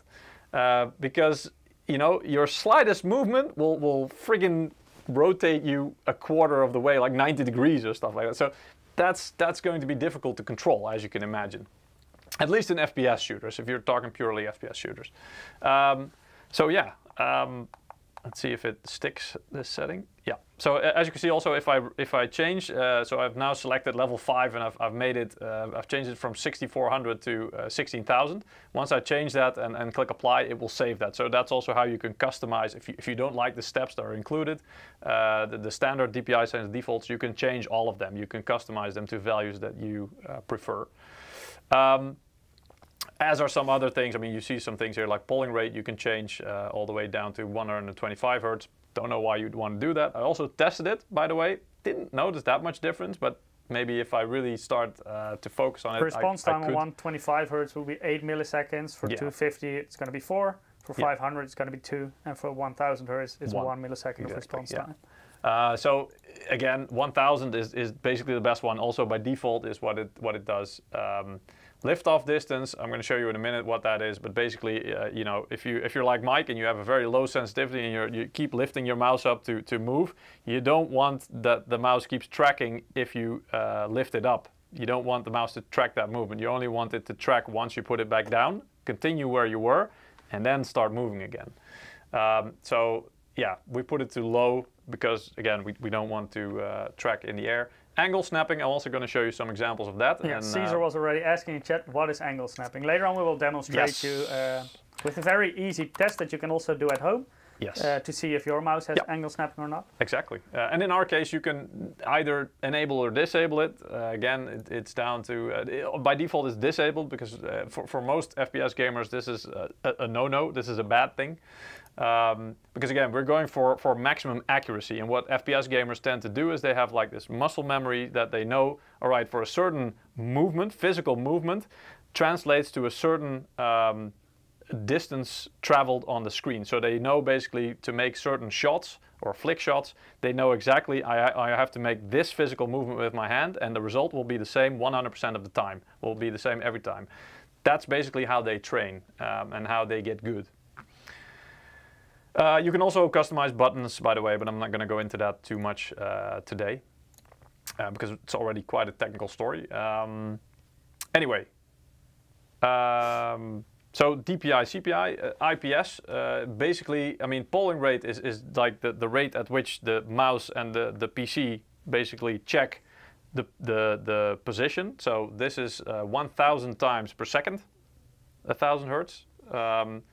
That it updates basically the position to your PC, depending on if you're moving or not, obviously, but or actually it doesn't depend on that because it's constantly doing that.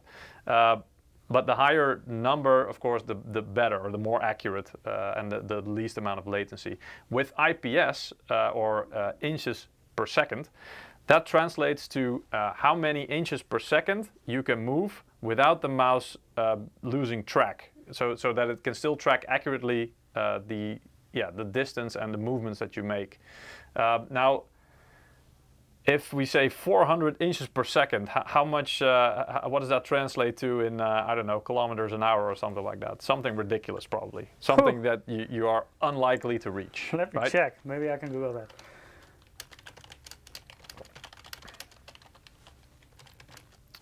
Mike's doing the math.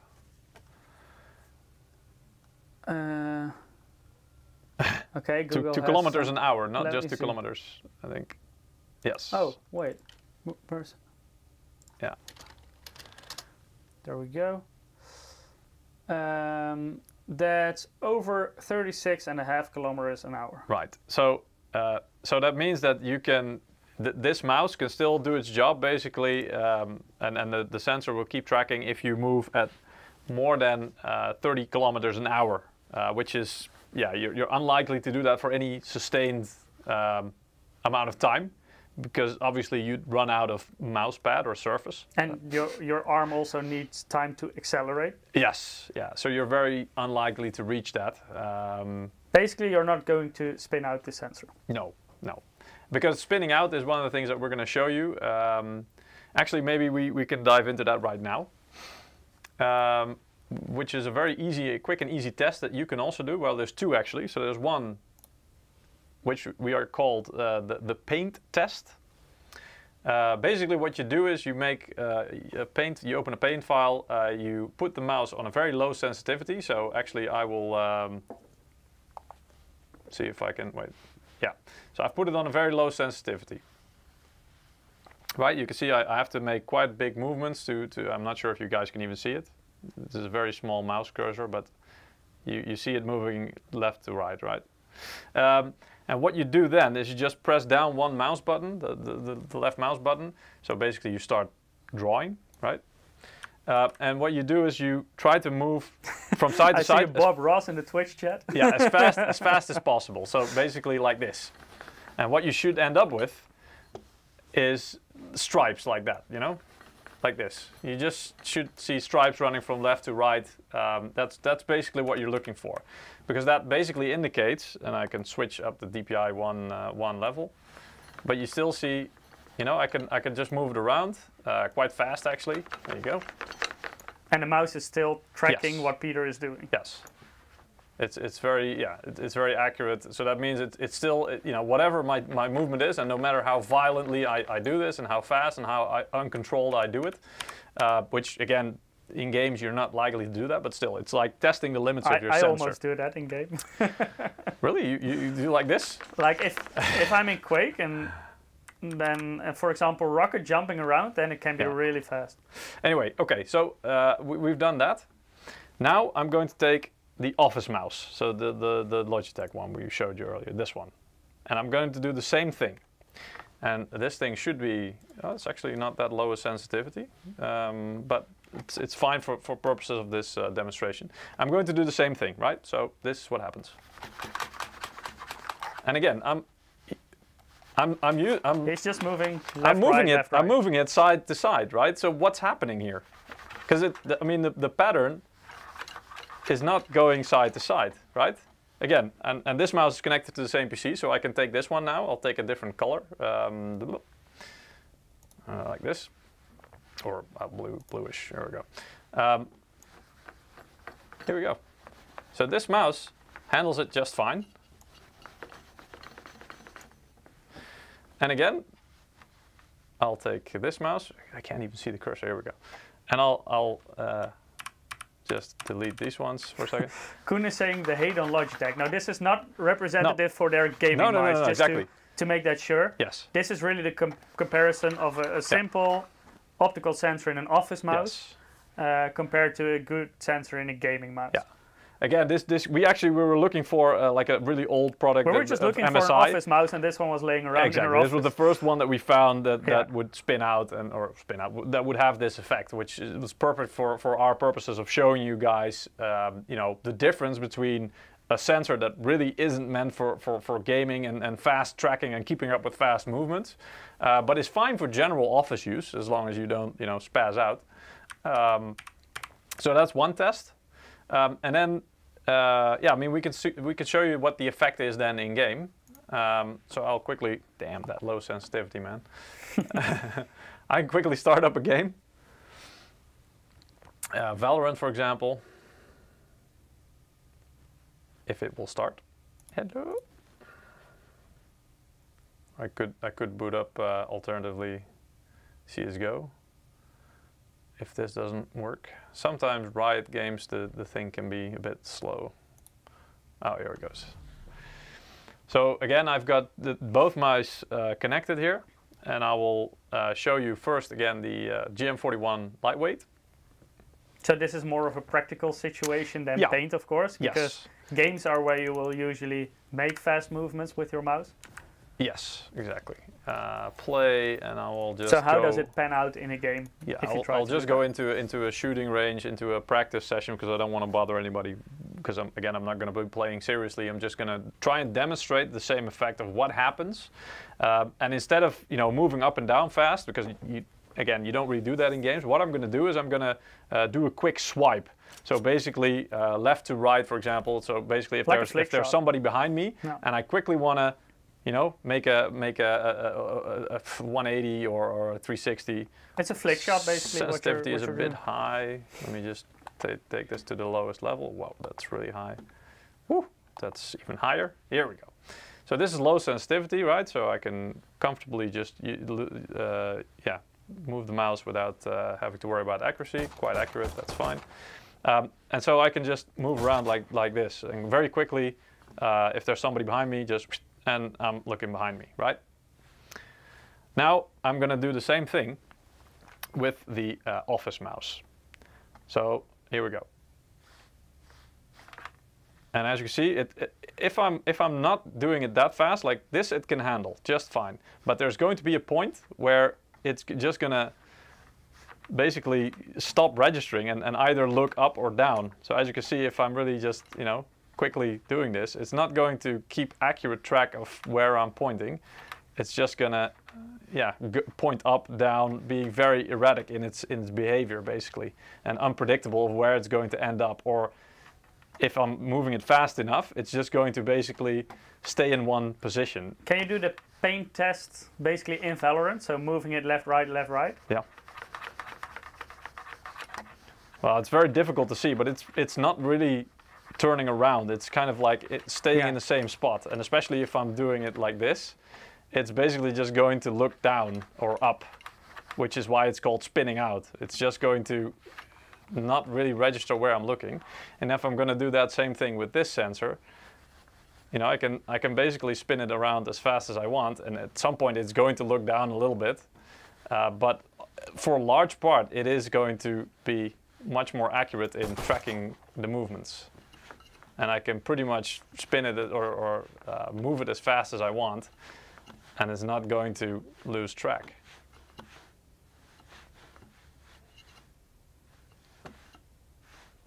So that's something you can test by yourself, or if you've experienced this for yourself, by the way, if you really flick really fast, and instead of, you know, aiming dead on where you were expecting to be aiming, suddenly you were looking at the floor or the ceiling. Yeah, that could be a sign that your mouse sensor is not really up to that kind of speed and that kind of work. So that's one example. The lower your sensitivity, the bigger this issue will be, because the faster you will need to move your mouse to quickly turn around. Yes. Yeah. So you're more likely to encounter this issue if you use a low sensitivity. And I mean, sensitivity, you know, we're talking about DPI, of course. So the DPI settings is one way of doing sensitivity. Another one is, where is it? Mouse, I think. Yeah, there it was in the previous one. Where? Controls? No. That one. No, general, I think. Oh yeah, sensitivity, aim. Here you go. So you can also, even if you select a very high, like even up to 16,000 DPI on your mouse, you can still select or change the sensitivity in the game. So, for example, it's very hard to show. You can use a very high resolution on your mouse, but still a very low sensitivity in the game. Well, what I wanted to say is I want to kind of show the difference. So if I use the GM41 again, I can switch to a very high DPI setting. Let's see which one feels very high. So this one is, I think, the 6400 I've got here. So I only have to move a little bit, and the mouse is just zooming across the screen. But when I pull this down, I'm not actually sure if it makes that big of a difference in this game, but we'll see what happens. Yes. So as you can see now, I really have to move quite a bit to be able to to move any kind of distance. So I need to use almost the whole table to do a 180. And this is at high DPI setting. So you can use high DPI settings in games to be accurate and to still be able to aim very accurately, not have like very difficult to control. DCNL is very sharp, by the way. The name of the stream title is wrong in our name tag. It says lightweight instead of lightweight. Oh, really? Fair point. Uh-oh. That's a mistake there.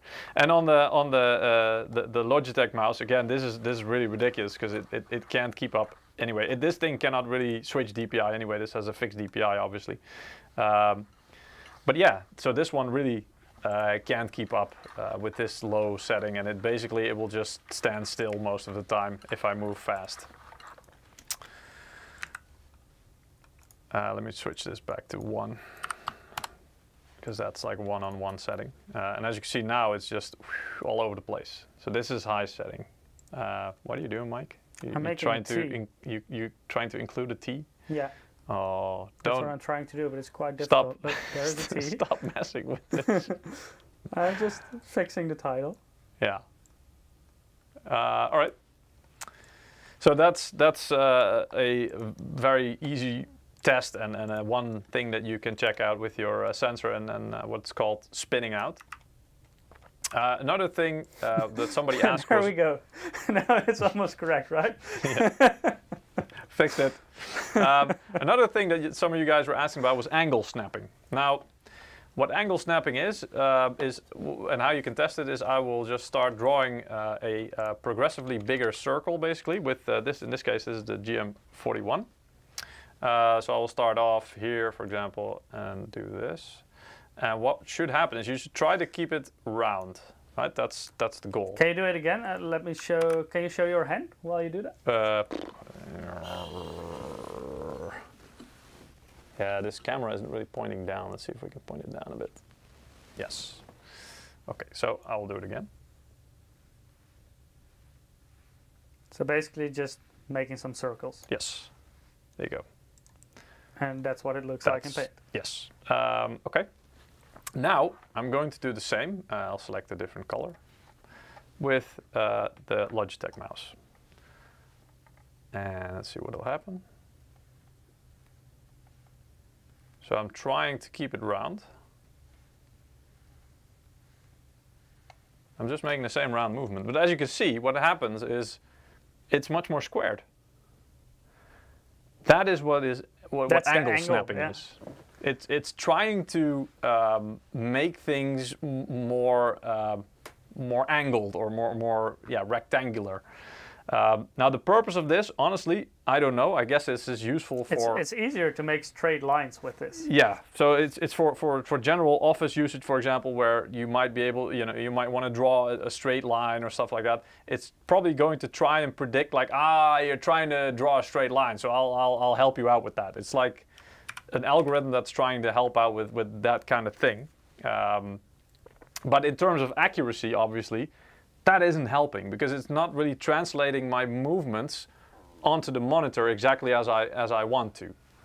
And again, with a gaming mouse, what you want is accuracy. You don't want a predictive algorithm that's trying to interpret what you're trying to do, because you are actually doing what you're trying to do with your hand, and you want that to be translated onto the screen as accurately as possible.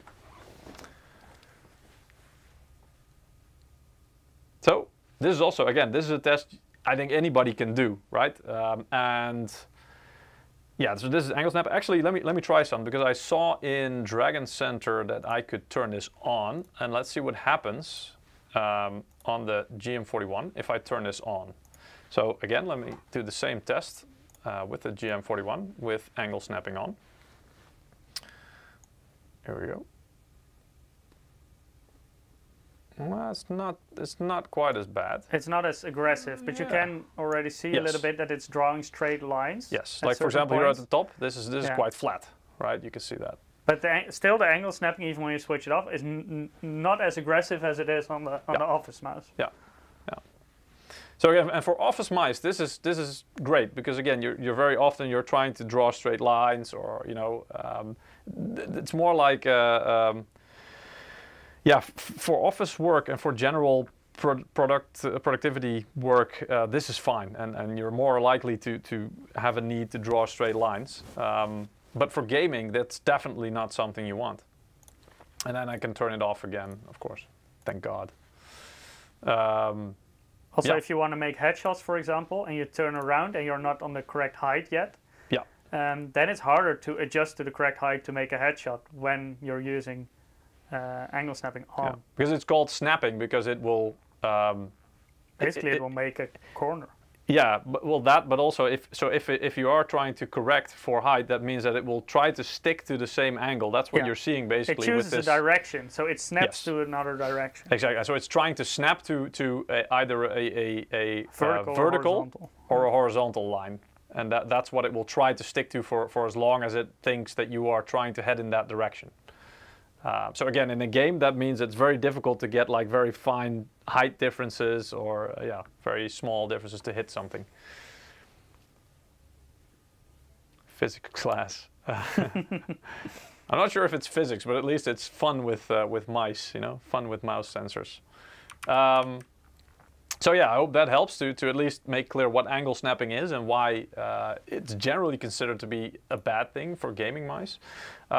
Also, something we want to cover is that acceleration. Now, in Windows, which this is just a standard Windows 10 installation, you have the mouse properties.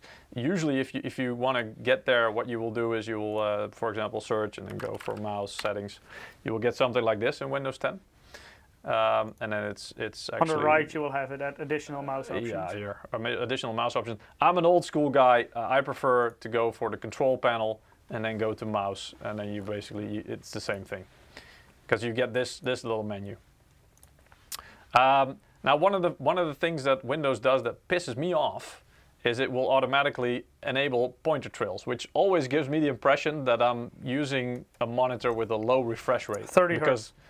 Yeah, because there's like it's like ghosting. Your mouse pointer is leaving a trail. And this used to be really fun when you did like this, you know, in the past when I was really young, and this wasn't like a new thing. We would enable this and like, oh look, I can make a trail with my mouse, and it like sheds. Playing Snake on your computer. computer. Kinda, you know. So it was like an effect that was enjoyable. Now it pisses me off, and I always enable or disable it as fast as possible. But the thing I really want to draw your attention to is the top option. So there's a couple of things here. Under pointer options, this is where you'll find it. There is pointer speed, which is basically I don't think this changes the DPI setting, but it has a similar effect. But let me check to be sure. It's a software sensitivity setting. Yeah, so this doesn't actually change the DPI. So the DPI in the mouse, the hardware level DPI stays the same. But I would always suggest to keep that in the middle and adjust your sensitivity in your game. Yes, indeed, because the game is much more nuanced and also suitable for the game, while Windows is again for a very broad range of things, so it doesn't really take into account accuracy for your game, and also not necessarily. If you reinstall your PC, it's very easy that you can easily take the same value from your previous installation. Yes, because so you usually just know I use it at 800 DPI, I use it at sensitivity 1.5 in the game, and then you got exactly the same sensitivity. Because Windows, when you install it, it'll always be in the middle by default. That's just keep it there. Yeah, and I'm not sure if this because this is what is known as it's called enhanced point precision. But most people will also know it as mouse acceleration. And this is, I think, for gaming at least, this is one of the worst kinds. This is great for touchpads. Yeah, it is. On a notebook. It is, yeah. When you've got very limited space, this is awesome, right? And a very big screen, for example. Yeah. Like switching this off on a notebook and using the touchpad is horrible. Yes. It's really hard to use I will also demonstrate this. So what happens is, now I've disabled it, right? And I'm going to get two little help things here. I put it on the table. Because what I'm doing here, essentially, is I'm creating a certain physical space between these two objects, right? And that space is what I will be traveling, basically. And I will put this on the lowest sensitivity. Where's Dragon Center? Here we go. Or yeah, I basically want to put it on 400. That's fine for now. It's maybe actually still a little bit too fast. Let me change it. Yeah, or you can just put it to 100 in the software as well. Yeah, that's true. I don't know if that's maybe too slow, but let's give it a go.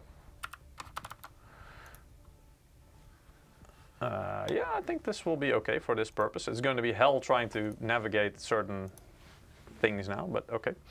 You guys can see my what the Maybe hell? it's easiest to do this in Paint as well. You can draw a line and compare the lines. Yeah, but you guys cannot see my... Paint is a tool that cannot be beaten for mouse Paint testing. is such a versatile tool, yeah. Capture mouse or cursor. Let's see if you guys can...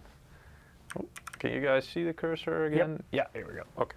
So, what I'm going to do is I'm going to move the mouse between these two objects. So a set distance. And while I'll press the button, so here you can see this is... Here we go. And I'm trying to do like a regular slow speed, constant speed. So it travels that far, right? And now it's disabled, so it shouldn't really matter if I do it faster. Well, I didn't really go the full distance, but let's do this again. Don't smack yeah, exactly. I don't want to smack the other thing out of place, so it's... but it really doesn't matter how fast I do it. It should always give... So the speed does not influence the distance. Exactly. So this should also, again... Damn, if I push the other mouse... So when I hit it, it presses the right mouse button and then it deletes what I drew. But anyway. Yeah, anyway, you get the idea, right? So it's the same, it's consistent, it's predictable. The physical distance you travel with the mouse always gives the same amount of distance traveled on the screen. That's it, basically. So that means that when you're aiming, that means that your muscle memory will always be right and predictable. So if you move your mouse at a set distance, you will always achieve the same result. So that's where muscle memory really helps out, and this is what all the pros do and want, because that means that once you've got it into your system, it becomes second nature, so you know exactly, oh, I see a guy there, and you basically just flick and click, literally, and headshot. And you just know it's going to hit because you know exactly the movement you need to make for that distance. As Metal 2 was saying on Twitch, physics class, art class, this show has everything. Yeah. We need to get some Bob Ross geometry as well. things here.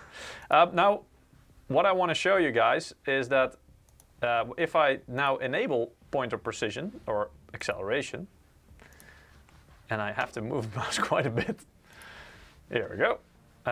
And now I'm going to, again, draw the lines. I'm going to start off by doing it slow. So this is a slow, constant speed. And as you can see, I only get half the distance. So still same mouse resolution, yeah, same sensitivity. I haven't changed anything. The only thing I changed was the mouse acceleration or enhanced pointer precision option in Windows. Now, what happens if I do it a bit faster? I'll try to do it a bit faster even than that. So, as you can see, when I do it faster, it will travel a bit further. Don't smack it. Yeah. That's not too bad, actually. I was expecting it to be a bit more, but try to do it really slow. You will see the difference. Let's do it really slow first. So, again, slow, constant speed. Here we go. All right. And now faster. It's not as bad as I thought, actually. Maybe that's also because the DPI setting is at the lowest setting. It's also not really fast because you're holding back because of the I side. am, yeah, because I don't want to move that. Anyway, okay. This is actually, that's pretty fast. I mean. Okay, remove the things and try it again. No, here we go. This is already, you know. So yeah, you can see it goes further now. Exactly. Okay, now I'm going to remove the things and try and do the same thing, but. Yeah. The point is, the acceleration, what it does is when it notices that you are moving faster, you're moving the mouse faster across the same amount of distance, it will try to interpret that as, oh, you're trying to get further away or, you know, move the mouse further away. So I will help you with that. So I will accelerate the movement to help you get to where you need to be. That's pretty much what that does. And the problem with it is that it makes it inconsistent where you are going to end up. So once you stop after the distance, depending on your speed that you use to get there, you might travel twice the distance in some extreme examples. So you, instead of doing a 180, if you move it really fast and really slow, then the difference becomes significant. Yes. So basically, what that means is that your distance traveled becomes very different, and again, what that means is it becomes very hard to predict. And that's really a big no-no when it comes to trying to be accurate and knowing, all right, if I just flick like this, I'm going to hit this guy. Because again, if you are a competitive player and you play the game so many times and so many hours that you know exactly how things go, you will know the exact movement that is needed in a certain situation, and that gives you confidence as well, because you just know that you are going to hit that shot. 9 out of 10 times, you're going to hit it because you know the exact movement that you need, and there you go. With acceleration on, or at least the Windows acceleration, that's going to be very difficult to predict, so you're probably going to miss a lot of shots. To be fair, I've also seen a couple of videos where there's apparently software where you can make a custom acceleration script. You can also use it in certain games. Yes, exactly. Which allows you to make a acceleration script, basically, or a curve, yeah, because it is like a curve indeed. That makes it more linear, or well, any way you want to make it, but by doing that, you make it more predictable. So then you could potentially make it, usable and helpful. Because again, the goal is to make it predictable. But it is something that if you want to use that, you really have to get used to it. Yes. And it's for most people it will be more difficult. Yeah. But it can give you benefits. Again, I know in for example arena shooters like in the Quake scene, in the duel scene, so 1 versus 1. You don't always know where your opponent will come from, so it's a lot of looking around. Yep. If you have acceleration enabled, you can look around faster, but still, if you, for example, use a railgun and you want to accurately shoot your opponent, you can move it slower for more accuracy. So I know in some games it's a thing to use acceleration, but for most people it will be hard. Especially if you're not used to it, using acceleration throws most people off in a game. Yeah, it's almost like you have to learn to aim all over again. Yeah. I mean, again, and you can try this at home. If you've never even been aware of this, maybe it's best to leave it on, because that means if you've learned to play with it, that's what you're used to. But you can play with it. So if you have it enabled, you can try and disable it, and that will probably throw your aim off a bit as well at the beginning if you're used to having it. But yeah, once you get used to it, it does mean that it will be much more constant. Your movement and the effect that it has with regards to accuracy and how accurate you can be once you get used to it will be much better. So that's what most of the people will use in professional settings or in competitive Tony settings. WK is saying this acceleration is not for gamers like shooting games, but maybe useful for office employees. Yes, well, exactly. So that's what we were saying, and also why Mike yeah, like said... the Windows one, yes, but there are gamers that use acceleration. Yes. I don't think, for example, in CSGO, I don't think it's really a thing, Not because really, most of the time you know approximately from what direction your opponent will be coming. Yes. But I know in arena shooters, some It's people difficult. use it. You don't have sound cues, or you do have them, but they are much less useful because it's way too fast-paced. And I personally don't use it. I cannot play with acceleration. No. But for example, if you have a gaming notebook and you also use your touchpad sometimes, then you probably want to toggle it. Yes. So if you use your touchpad, you probably want to have it on, because it's way easier to use with acceleration. Yeah. And if you're going to game, you want to switch it with the mouse. Because of the limited space, obviously, you know, a trackpad is really small, a touchpad or trackpad. So that's where if you use and if you move your finger faster across the screen, you probably are trying to get somewhere to like one of the edges of the screen or a different screen really fast. For example, if you want to close a window and you want to go to the top right corner, you probably only need one movement, like one fast movement, and you will be in the corner. Otherwise, you have to instead of swiping multiple times, indeed. So yeah, there it can really help, and it's something that's really good. Dragon Center has more functions. Love it. Yeah, I mean, again, Dragon Center, yeah, it's pretty nice software. And again, depending on the product, obviously, not all products have the same functions. But here, yeah, there are a lot of things. It also, of course, depends on the capabilities of the mouse sensor. Yes. Like, for example, whether or not you can change the lift-off distance or disable and enable angle snapping. Yeah. Depends on the product. Exactly. And for the lift-off distance, shall we test that? Do we dare? Let's see. So I've got some DVDs here. These are old those things, MSI notebook recovery discs. Yeah, I changed the camera to a different place. Here we go. We found some in the basement. Yes. Do you remember these? Yes. You used to put these in these cup holders. You had them in your PC. Yes. Yeah. You had this really great program which would give you a free cup holder if you clicked the button, and it would just open the CD tray or the DVD tray. But yeah. So we've got two regular ones of these. We'll just put them down here. And what I'll do is I will put the mouse on this surface, so it will raise them just a bit from the surface area from the mouse pad. And I will try to make sure that the mouse sensor is right in between the two DVDs. So basically it lifts up, that's what it's lift-off distance test. It lifts off the surface. So it's slightly elevated from the surface you're trying to to track. So I'll just put them a little bit further apart. Here we go. Yeah, and then we need to look at the screen. Yeah, maybe I can do it a bit easier like this. Yeah, you guys can see the cursor. And as you can see, it is still tracking a little bit. And this is the GM41 Lightweight. It is still tracking a little bit, but it's already starting to struggle a bit. And if I put another DVD's worth of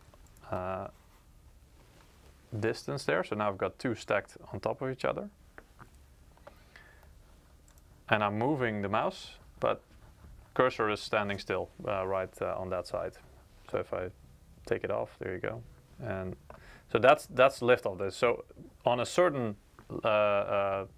elevation, and preferably as soon as possible, basically, once you lift the mouse, you want the sensor to stop tracking movement, because that means that once you put it back down, it's going to continue where you left off instead of tracking, you know, anything that you did while moving the mouse to the other end of the mouse pad. There is an exception though, and that's also why you have the toggle in Dragon Center.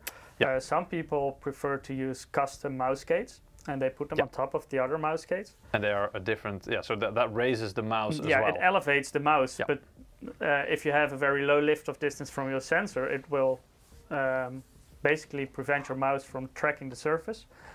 So then in the software you can adjust the lift-off distance setting.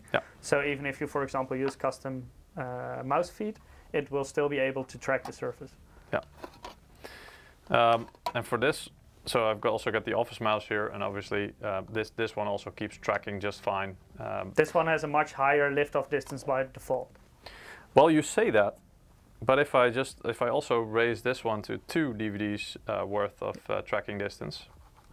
I think the steps are also too big, because if you slightly elevate it and you can basically float it above the surface, you can also kind of feel where the point is where it starts tracking. Yeah, this one is not that bad, I have to say. It's a little bit elevated. It depends still. Per mouse. It depends very much per mouse. So this sensor is not that bad in terms of elevation. I mean, it's probably it's just a little bit over 1 DVD's worth. If that's a measurement that you can take. And for this mouse, it also, it's very little. So once you start lifting it up, mine is relatively high. I've got like a basic, very old MSI gaming mouse here. Oh yeah, that one, You're testing it as well, I guess. I just lift it slightly, but it keeps on tracking, even if I lift it quite far. So that one, for example, 2 DVDs, it would probably still keep tracking 2 DVDs height even. So that's lift-off distance basically. So again, this is just to show you guys the example. And so one of the things that if you're unhappy with you bought a new mouse and you think, look, this thing is supposed to be better, but it doesn't feel accurate, or it feels very weird that I have to put it on a low sensitivity in order to get the best out of it. Now, hopefully, this gives you some information about, for example, you can put it on a high sensitivity, but then in a game, a high DPI value. But then in the game, you can lower that. So, for example, again, if we change this to the highest setting. And by the way, doing it the reverse order is not really recommended. So, for example, if you choose 100 DPI on the hardware level, and then you up the sensitivity in the game all the way, maybe we can actually show that. But I think that should result in fairly inaccurate movement. If we can actually get this started, because this is going to take a bit. Because that should mean that actually the sensor of the mouse is using its lowest resolution, so that means that there should be bigger gaps in between the measurements that it takes. And then if you ramp the sensitivity in the game up all the way, that should theoretically, I guess, result in gaps, right? You should maybe see some choppiness, but let me see if we can actually see that. Sensitivity aim. I'll just bump that all the way up. Let me quickly add a T here as well. It's not that bad, I have to say. But I'm just fixing the T quickly. Again. Yeah, and the close-up. Actually, I think this is a good test. So if you, here we go. You can see the mouse. If I move very slowly, it will skip a couple of pixels. You guys see that? So this is like really millimeter by millimeter movement. So here you can really see that the setting, the DPI setting, is low, because it's basically skipping pixels and snapping to the next point of where it measures. And that's really affecting your accuracy. I mean, when you move fast, it's not that noticeable. But when you're, for example, in sniping mode in some games, and you just have like tiny adjustments to try and get that headshot, this is going to make it way more difficult, right? Because this is just skipping all across, all along the place. And then if I up the DPI again, let me just put this, let's go to 200 first and see how that influenced things. So again, I'm still getting some, pretty bad actually, pretty bad snapping here. Now let's go to 400.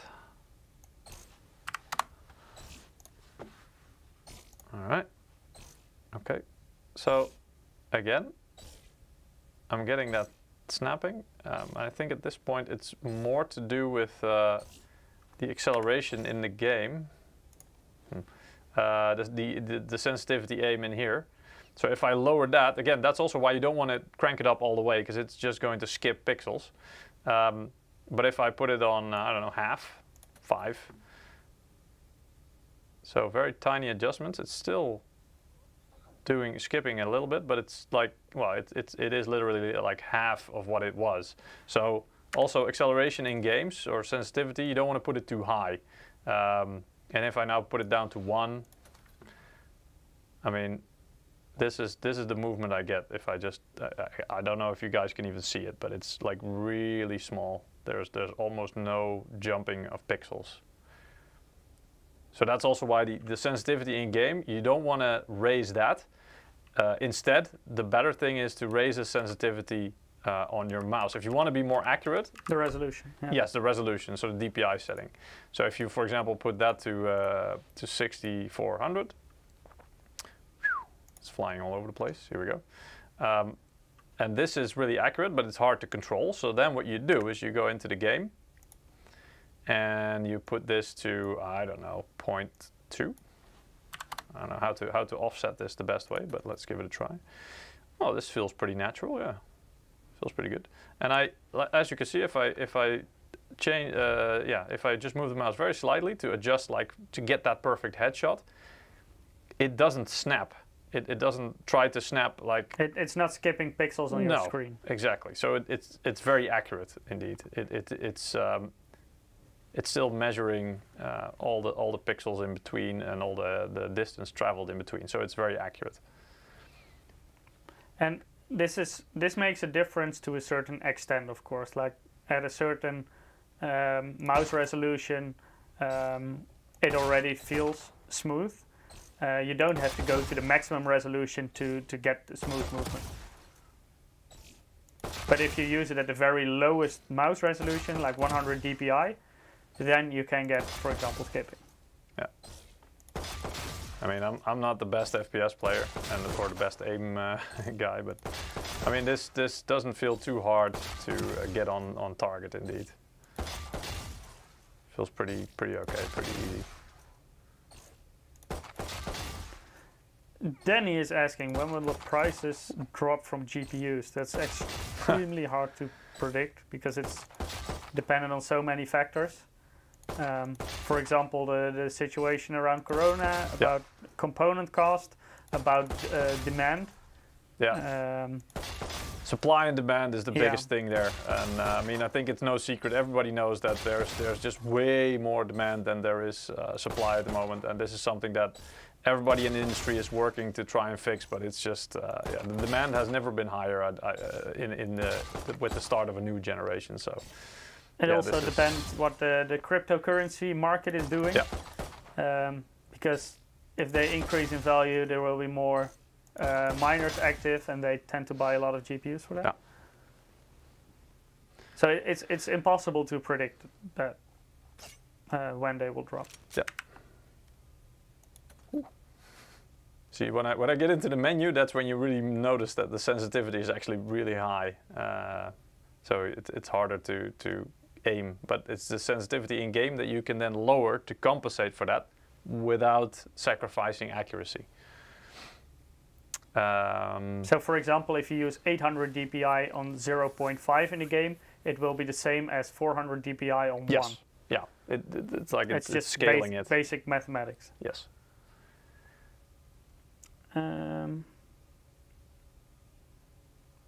How comfortable? Well, again, that's really a subjective. So John Andre is asking, how comfortable is it to point when you're aiming while moving fast? I mean, you got to aim fast, but how comfortable is it for that mouse? It's a very subjective question, because again, for me personally, I really like that it's lightweight, because that means that there's very little inertia and very little and it's very smooth, as in, you know, it glides very easily along the surface. So there's really no resistance. So it's very easy for me to get into that situation. But if you're used to heavier mice, you will probably tend to overshoot. when you switch to a lightweight mouse like this. At least in the beginning, because you have to get used to the lower weight. Exactly, yeah. Because again, it's also what are you used to, what do you prefer even? If you prefer more heavy mice and you do better with them, then that's fine, you know, then those are better for you.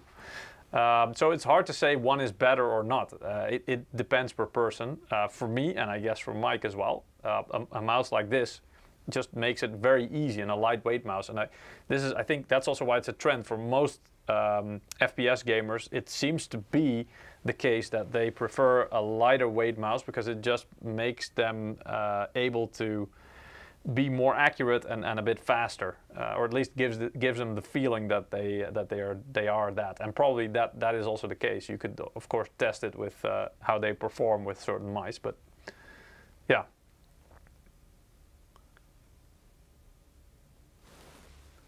Will it be good for CS:GO? Yeah, for me definitely.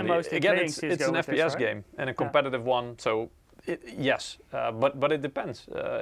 If you like very light mice and very smooth mice, then it's probably going to be a very enjoyable experience. If you like heavier mice or you know, the rougher surface where you feel like you have more control, then this mouse might be a bit difficult to master for you, because it glides really fast, really easily. So yeah, like some people in chat have already said, you might have the tendency of overshooting your target instead of landing exactly on target.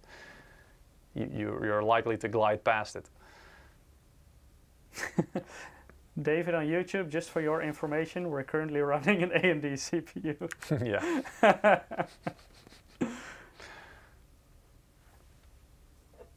Exactly. Yeah. This system is actually using a Ryzen 7, if I'm not mistaken. Maybe I can actually. Yeah. I could show you. This is a system we quickly put together, and we had a 2700X, so it's a little bit older model we had laying around. Yes. But of course, for Valorant and stuff, it's perfectly fine. Yeah. Yeah. I'm just quickly gonna. I quickly needed an AM4 CPU to put in this motherboard because it was as proof. Here you go. CPU Z. Ryzen 7. So no, we don't only use Intel. Don't worry. Yeah. Sometimes we use Intel. Sometimes we use AMD. Yeah. Yeah. Yeah. Then another thing I want to highlight with this mouse, of course, we had a couple of things that you know do weight reduction. This is one of the things. So we made the housing really thin, so it's like 1 millimeter thick at most points. And on the right side, you can see a more general one. We didn't activate Windows. No, I know, we never do. We never do. But here you can see basically it's 2 millimeters. So don't count all the way up to here. But this is the outer shell, basically. And you can see this is 2 millimeters. So it's basically double the It's also something thickness. that I noticed when you were showing the mouse from the side, the PCB. Yes. You can actually see, do you have it near you? Put it down here, because I needed all the space to swipe like hell. It's extremely thin. The PCB itself? Yeah. Yes, and actually I even have also a picture of that, but yes, I mean, because that's the thing, I can show it, but since I don't have another PCB to hold next to it, you know, is it thin, is it thick? I don't know, you know, you need to be able to compare it to something. Yeah. But to give you some frame of reference, here's the next slide. Yes. Oh. Yes, here we go. Here we go. And it's maybe a bit hard to see, but this is a more traditional PCB. So this is the thickness here. And this is the PCB on GM41. So as you can see, indeed, it is also pretty much like about half or something as thick. So this is also one of the things how we try to save weight, is to make the PCB as thin as possible, while still, of course, maintaining integrity and signal strength and stuff like that. On older products or regular products or other gaming mouse even, where weight is not really a factor, you will see that they will go for a thicker PCB just because that's like the industry standard. Probably cheaper as well. Yeah, indeed. So for thinner PCB, you'll have to have specific engineering to still, you know, put all the traces in there and connect all the components, but you know, keep it very thin. For example, with motherboards, Mike, your experience is probably, and mine as well, with graphics cards, is that actually PCBs have gotten thicker with more layers, So that's because it's the products are becoming more complex. Yeah. There's more traces in there, more layers. Yeah.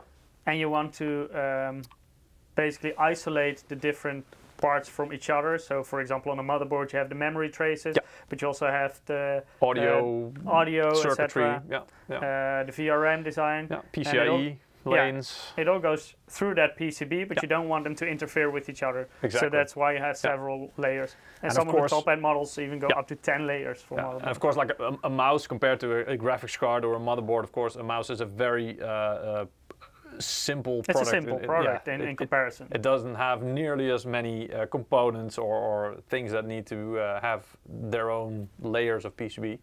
But yeah, again, this is one of the ways that we made it thinner. And this is what I mentioned before. On the top here, you have a more general gaming mouse. I think this might even be looks like one of our older models, maybe a GM10 or something like that. Or GM08? I think it's a GM08. No, because the GM08 had the weights, and I'm not sure. Well, they might be here. Might be, yeah, it might be. I think it's the GM08. Looking at the shape. Yeah, but anyway, you can see here the mouse sensor is here. You guys see the cursor? Yeah, the mouse sensor is here. The lens is right there, and there's a little LED here to act as the illuminate the source. Surface. Exactly. So your sensor can track it. So. And these are all separate. Now at the bottom here, you can see this is the sensor on. Well, I mean, I can show it on the actual PCB as well. Then this is the sensor on the GM41 Lightweight. So there's no separate light source. There is no separate lens. There's just the sensor here, and it's all included. So that's why if I switch it to the bottom and I try to take this thing, I'm not sure if I can. Oh, yep, yes, I can. Break it. Well, not really break it, but yeah. So here's the lens, and as you can see, that it's the same basic structure basically inside, and then the rest is all included in the light source is also, I think, it's somewhere inside the sensor here. That's probably the little incline there.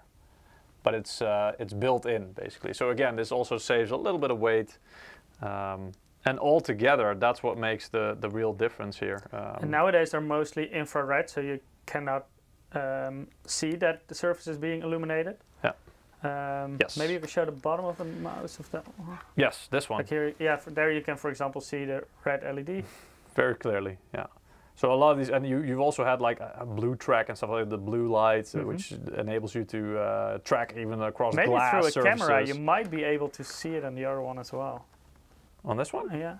Sometimes you can slightly see. I mean, the human eye sometimes is difficult. Can you make it look like into the mouse? Sometimes you can slightly see it. It's quite difficult though. It's also, for example, in the past when you had laser mice, you could actually see them using your webcam. So if you lift them above the surface, you could see a dot from the laser on the surface, but you could not see it in real life. Yeah, so no, this is very difficult to actually get any light to show. But yeah, you get the idea. But the thing I really want to highlight also is that NVIDIA Reflex. So this is something that's not new. I mean, with the RTX 30 series, NVIDIA also introduced the Reflex feature. But why I want to highlight this is because there is, next to Reflex itself, which I'm going to explain in just a minute if you guys don't know what it is, there's also the latency analyzer, which is kind of added on to the Reflex part. Now, Reflex is meant to, I guess I can just quickly cover that part, to reduce system latency. So when talking about latency, a lot of people will probably think about LAN connections or internet latency. That's your ping in the game. Exactly. That's not what this is. What this is your in-system latency. So that means, and it's like actually the overview here, all the way from the inputs or your mouse basically. The moment you click that, there's a whole process that goes that everything has to go through before it actually shows up on screen and stuff happens in the pixels and your gun fires.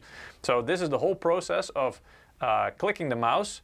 There's a latency in the peripheral, of course, because of the system, and it has to travel up a so you click the button that activates a little pulse that then has to travel up the cable of the mouse into the USB port to your PC. That then goes to the CPU, as you can see.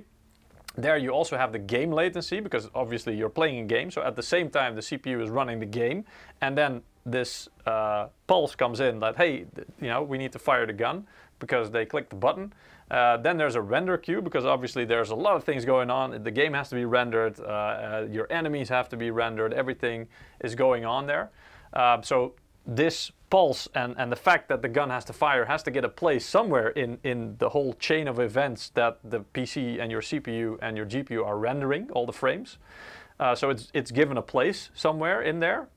And then once that's done, so that's the whole render latency, then it still has to make its way from the GPU in the display cable, so that could be DisplayPort, for example, from the GPU to the screen, and then the refresh rate of the monitor decides basically when the frame where your gun actually fires actually shows up on the screen. So this whole process is your, basically simplified, but that's your basically your system latency. And what Reflex tries to do, or at least does, is that it will try to make sure that your pulse basically of, hey, we're firing the gun, and the communication of all these things, the processes in between, is optimized. So it doesn't get stuck somewhere in the render queue, which then causes an extra 10 milliseconds of delay or something just within your system. So basically what it does is that one component doesn't need to wait for the other component in order to do something. Because again, there's a whole lot that your PC is doing while you're gaming, and then you click the button and it has to be rendered and interpreted and turned into an action and then into the display. So it has to be given a place somewhere, and sometimes that is delayed by all of the other stuff that's already in the queue, basically, to be rendered. But anyway, long story short, the goal here is then to reduce system latency. And again, this is nothing to do with your connection, your internet connection, but just in your system. And these are slides by NVIDIA themselves, and they say basically in supported games like Apex Legends, Destiny 2, Fortnite, Valorant, you can get the latency down, your system latency down, by a considerable margin, anywhere, well, by half in some cases is what we've seen. But it really depends on your system, the game, and even the situation, because what we've seen from tests is that it's mostly in high, when you're GPU bound. So most competitive titles, you won't be maxing out your GPU. Some exceptions, obviously, but yeah, it's mostly when you are GPU bound, so when your GPU is maxed out, basically, that's when you will notice the biggest gain from Reflex, and when it will be able to optimize things a bit more. When you are just running into CPU restrictions because your GPU is just way too powerful, Valorant is a good example. Not very GPU intensive, but at hundreds of frames per second, like 600 FPS, your CPU is mostly the bottleneck. So there it might make some difference, but probably a bit less. I see a question in YouTube chat. John is asking, can we overclock our mouse DPI? No, like the resolution of your mouse, you cannot really overclock. There is, for example, some vendors use interpolation on their sensor, and that basically means that for every pixel they divide it into multiple pixels to increase the resolution, but that will cost you sensor performance if you do that. So that way you can get a really high resolution on your mouse, but for example the speed that it can properly track will suffer from it. So it's not something I would recommend. So in the end, I think also you could say that comes at the cost of accuracy at some point. Yeah, especially if you run on low sensitivity, then definitely. Something that is more common to overclock your mouse is your polling rate. Yes. That was especially in the past when mice were not 1000 Hz polling rate already. For example, the Intelli mice that Peter mentioned before, the old optical Microsoft ones. They were 125 Hz by default, and many people overclocked them to for example, 500 Hz or even 1000 Hz for better performance. But nowadays, for example, this mouse can already do 1000 hertz by default, and even entry-level gaming mice can already do 1000 hertz. So then you're already at 1 millisecond response time as well.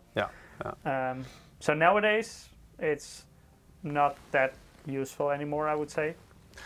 Also, the higher you go at some point from 1 millisecond already, I mean, that's not really noticeable by itself. Again, there's multiple things to consider within even a system, and then if you're playing multiplayer online, there's even your internet connection to the server that you have to consider. And in this slide, you can already see what the system latency is. Yeah. This is just the system latency. That's and again, this is how it shows that the more you are GPU bound, the more effect it will have. So at higher resolution, so you have 1080p at the bottom, you have 1440p in the middle, and 4K or 2160p at the top. And you can see at the top resolution, so 4K.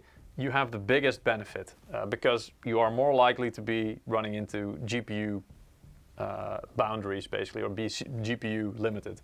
Kun is asking, is 800 DPI normal? Because I play on 2800.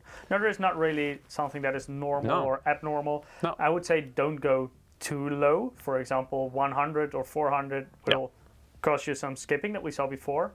I think 800 is already fine. 2800 is fine as well. In the past, sensors used to have a native resolution where they performed significantly better than in other resolutions, but nowadays, for example, with the 3389 that's in this mouse, it doesn't matter that much anymore what DPI value you use. So there's definitely no problem in using 2800 DPI, so don't worry about it.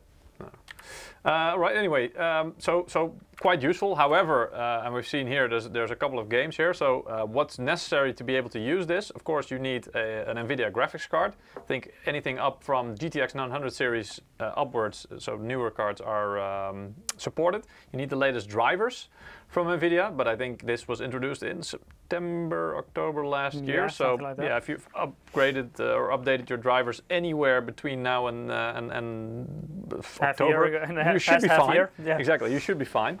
And then lastly, there's no real hardware requirements other than, for example, using a 900 series, GTX 900 series or newer graphics card. But the game has to support it. It's more like something that's built into the game engine, because basically it lets the game engine communicate better with the hardware to optimize the like render Eric is latency. In the chat. He says, "I'm happy they didn't invite me." Talk I 2 know, hours I know. Somebody was already saying, "Don't be rude." But anyway, so that's something, and then. So make sure that if you want to test this out, that a game, the game supports it. It is built into the game engine, so there's not that many games yet, but there will be more. Rainbow Six Siege, I think, was one of them. As I said, Valorant is also included.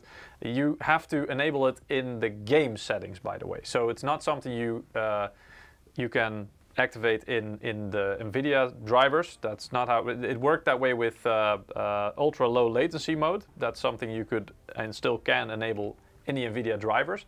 But with Reflex, that's something that can only be activated in the game if it supports it. So you'll have to look for the option in the game if the game is listed here to be able to try it. And we actually wanted to highlight that there's even a step beyond that. That's all nice, but to be able to test that and notice the difference, obviously, well, we hope you notice the difference by just enabling it if you do. But to be able to actually put the latency on the screen, like, for example, the ping latency that you have in a game, that's like a number that shows on the screen. So if you could actually show it in a number on the screen, that would make things more easy to see in terms of numbers and not just feeling or experience if you notice it or not. You can see the numbers if it works or not. Yeah, so it's measured in milliseconds. Exactly. There are tools for that, of course. I think also with the 30 series, NVIDIA provided some, like the LDAT tools and stuff like that, to also to media to measure this kind of latency. But some monitors have now been introduced. Our 360 Hertz G-Sync monitor, the NXG, it's right here, NXG 253R. yeah, we will feature that very soon in a live stream. We actually wanted to see if we could get it here for this stream so we could show you, but unfortunately we didn't get the sample on time. But that has something included in the G-Sync module that is able to show that in the game. So what you will have is something like, I mean, this is a generic overview here below, but basically what it does is that if you have a compatible product, so a monitor that has the 360 Hertz G-Sync module and a mouse that's certified for it, and the GM41 Lightweight is certified for the reflex latency analyzer. What you then have is in-game you can toggle a performance overlay that shows you in real time the mouse latency, the system latency basically. You can actually divide it up into several parts, so the complete system latency, the PC plus display latency, and the mouse, so only basically the latency that the mouse adds. So that's pretty cool. Again, it doesn't really help you to optimize things. That's just the reflex feature. So the monitor doesn't really help you to get that latency down any further. But you can fiddle around with some settings and see what it does for your... And of course, 360 Hertz, the higher the refresh rate, the lower the latency. That is usually the rule. So what is a factor is that, for example, if you are currently running a 144 Hertz monitor and you would switch to a 360 Hertz, your latency, just by doing that, would already go down. But this will enable you to actually see what that latency is in numbers. So that's pretty cool. So yeah, just wanted to highlight that as well. And just to clarify, system latency is like the total latency all the way from the input from your mouse, so when you click a button, all the way to when it displays on your monitor. When it fires into your eyeballs, basically. So yeah, that's pretty cool. We haven't done a giveaway for quite a while because we were very much time for a giveaway. It is, yeah. So if you haven't participated yet, go to msi.com/2/insider. Once every 5 minutes, our bot will also put a direct link to the Gleam giveaway. Why don't you do 2? Yeah, that's a good idea. Because we kind of, we went a little while without a giveaway, so. If you already participated, by the way, you don't have to sign up again because you will automatically be included in the next drawings as well. Yeah. So here we have our first one, or well, the third winner for today, but Gonslow. I'm not sure if I pronounce it correctly. I think so, yeah. Gonslow. Congratulations. Let me draw another winner.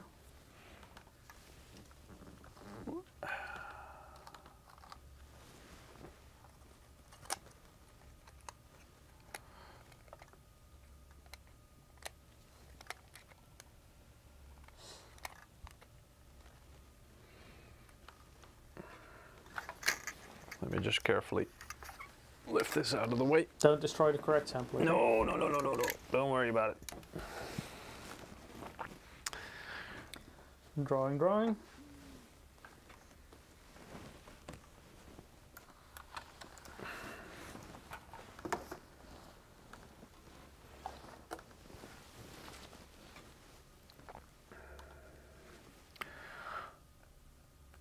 Why is Gleam so slow? Yeah, sometimes it takes a while. Again, it's a randomized script, so it just, yeah. And GK, congratulations. JK. You also won a game code for... I hope that doesn't mean just kidding. Because we're not.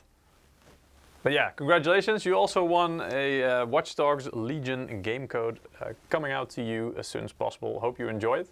All right, to end this stream off, as I promised at the beginning,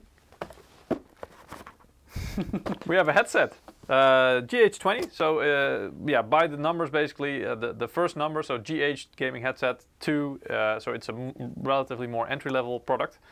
Still, I tested this one myself, and I really like the sound quality on this. It was really surprisingly good as well. The build quality is also really nice. I'm just gonna do a very quick and rough unboxing for you guys.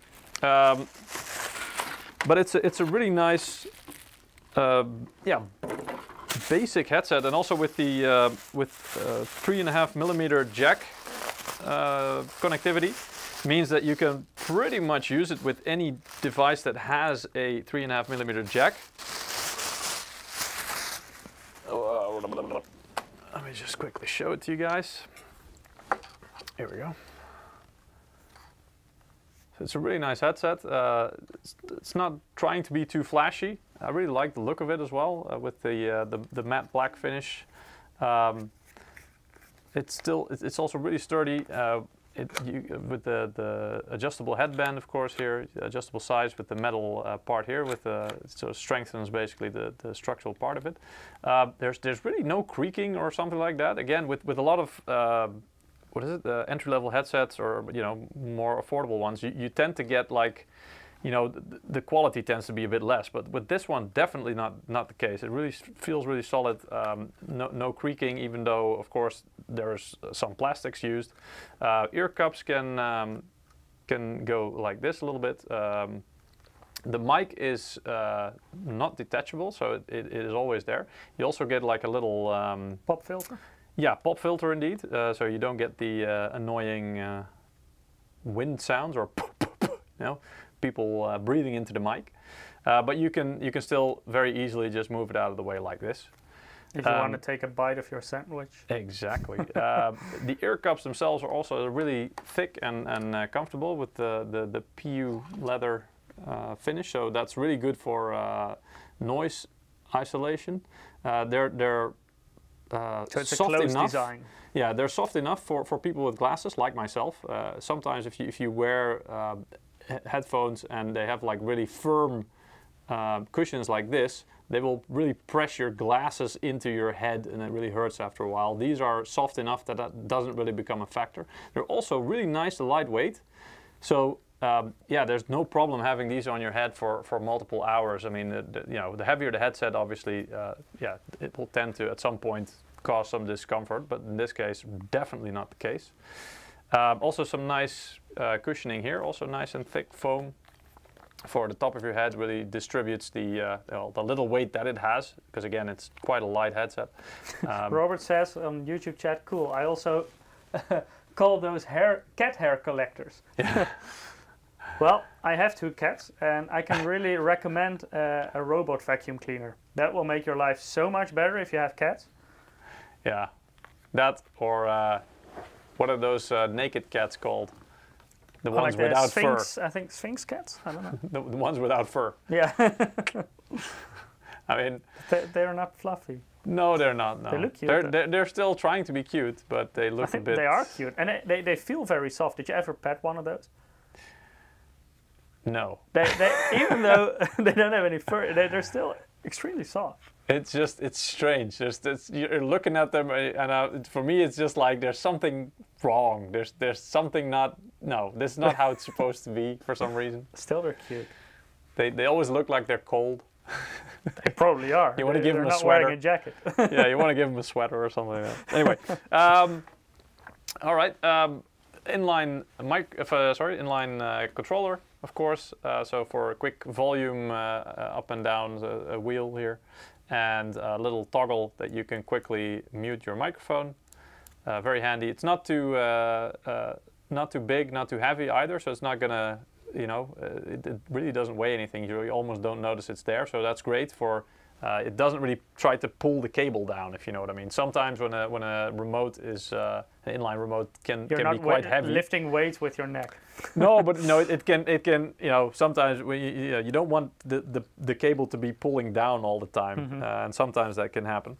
The cable is also quite nice and long. It's still rolled up here, but I think it should be like almost 1.5, 2 meters, something like that.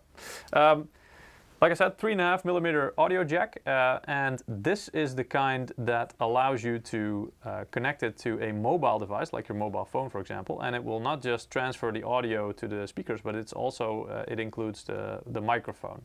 So for your PC, you're gonna have to choose, obviously. Well, at least that's what you think. But that's why in the box, I'm just gonna open it up here. There is a splitter included. So you simply connect this 3.5mm. There's a name for that. I'm missing that, but I'm not sure what it is. Yeah, but no, I mean like when it's a 3 or 4 pole. I'm not sure what to call that. Yeah, it's a 3 pole because you got 2 for your headset. Left, you got left, right. Yeah, stereo. Yeah, left, right, so stereo and microphone. Indeed. Exactly. And then, I mean, they're often referred to as a combo jack as well. Yeah, exactly. Yeah, because they combine obviously those functions.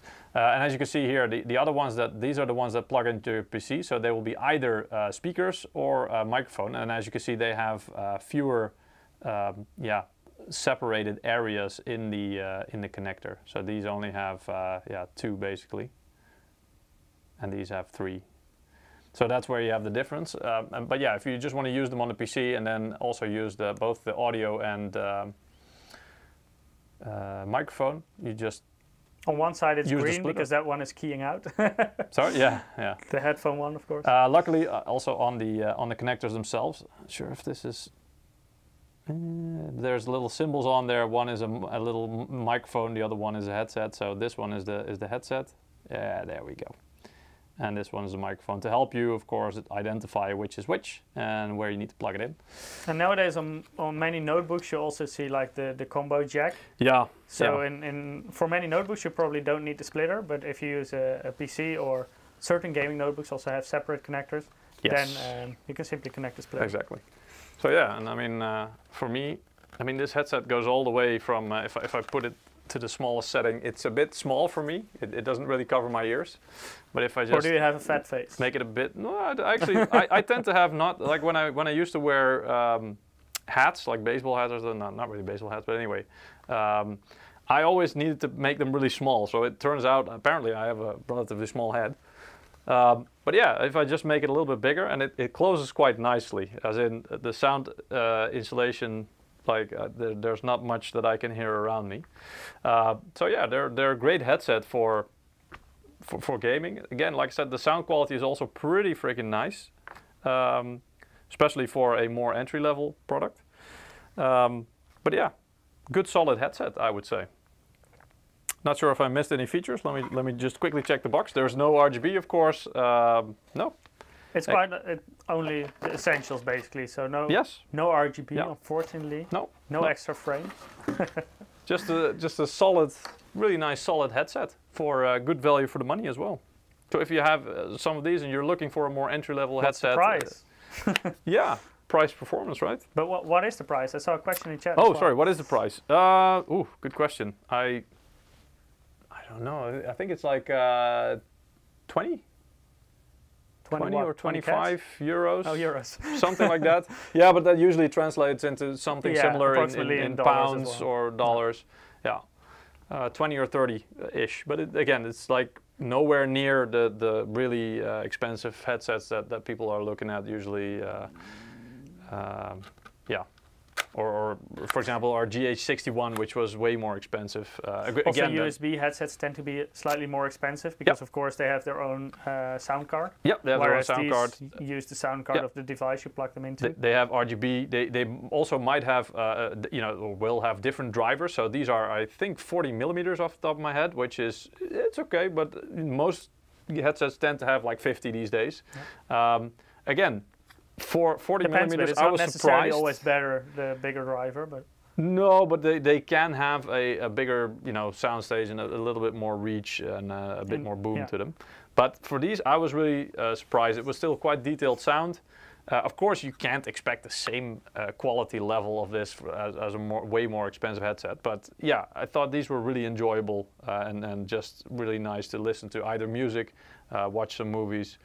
Sounded pretty good. Also gaming, very accurate. $33. There you go. 30. Well, I think you transferred from 25 euros to US dollar, but usually in euros it includes VAT. Yeah. And for the US dollar price, that's usually excluded. Yeah. So that's why you often see quite similar prices, even though €1 is worth more than $1. Yeah. But it usually includes 20% sales tax. Of course, it differs per country what the actual VAT will be. Yeah. But just to give an indication, around 20% is common in Europe. Yeah. Yeah, and I mean, like John is also saying, you have some headsets have the built-in 7.1 virtual surround, like I think GH61 also has it, and that's great. But these days you also have, even on Windows machines with 3.5mm jacks, you can also have more like Windows Sonic, I think is the built-in Windows one that you can try for free. It's fun to mess around with. And I think you also have like a Dolby and DTS. Yeah, but versions. those are not free. Well, I think they have like a free trial. Trial maybe. So you can at least try it for like a week or a month or something like that. But after that, it's like a subscription fee, so you're gonna have to pay up, obviously. Windows Sonic is free, so at least if you want to mess around with it and give it a try, you can always do that. And again, that just gives you the opportunity to make your 3.5mm gaming headset into a virtual surround headset as well. Doesn't give good results in every situation, but don't use it for music, I would say. No, definitely. And movies, mixed results, I would say. I wouldn't use it in movies either. But for games, it can be should nice be good because games, games, you know, the game gives and usually has built-in directional audio anyway. And depending on your headset, they either will have ways to interpret and display that in audio ways, or not. And with more entry-level headsets or 3.5mm jacks, tend to have not have those things built into them. But with using things like Windows Sonic or Dolby Atmos, indeed, many people are very skeptical about surround with only two speakers, of course. Yeah. But you also have two ears, and you can hear directional sound. For example, if you go to YouTube and search for a virtual haircut. Oh yeah. Yeah. Try it out just with a set of stereo, just stereo headset. It's surprising indeed what you can do with it. It's obviously it's trickery, you know, to try and trick your brain into into hearing front, rear, from different top, directions, bottom, etc. But there are different ways to do that, and it's cool. At the very least, it's fun to experience it, play around with, and just to see, okay, what is that like? How does that work? How does that change the experience? So yeah. If you have the time and you feel like playing around with it, I would recommend it. Yeah, I've also tried it. Was quite surprised by it. It was nice. Anyway, let's do one more giveaway. One more winner for today. Yes. Always one more winner. To that one.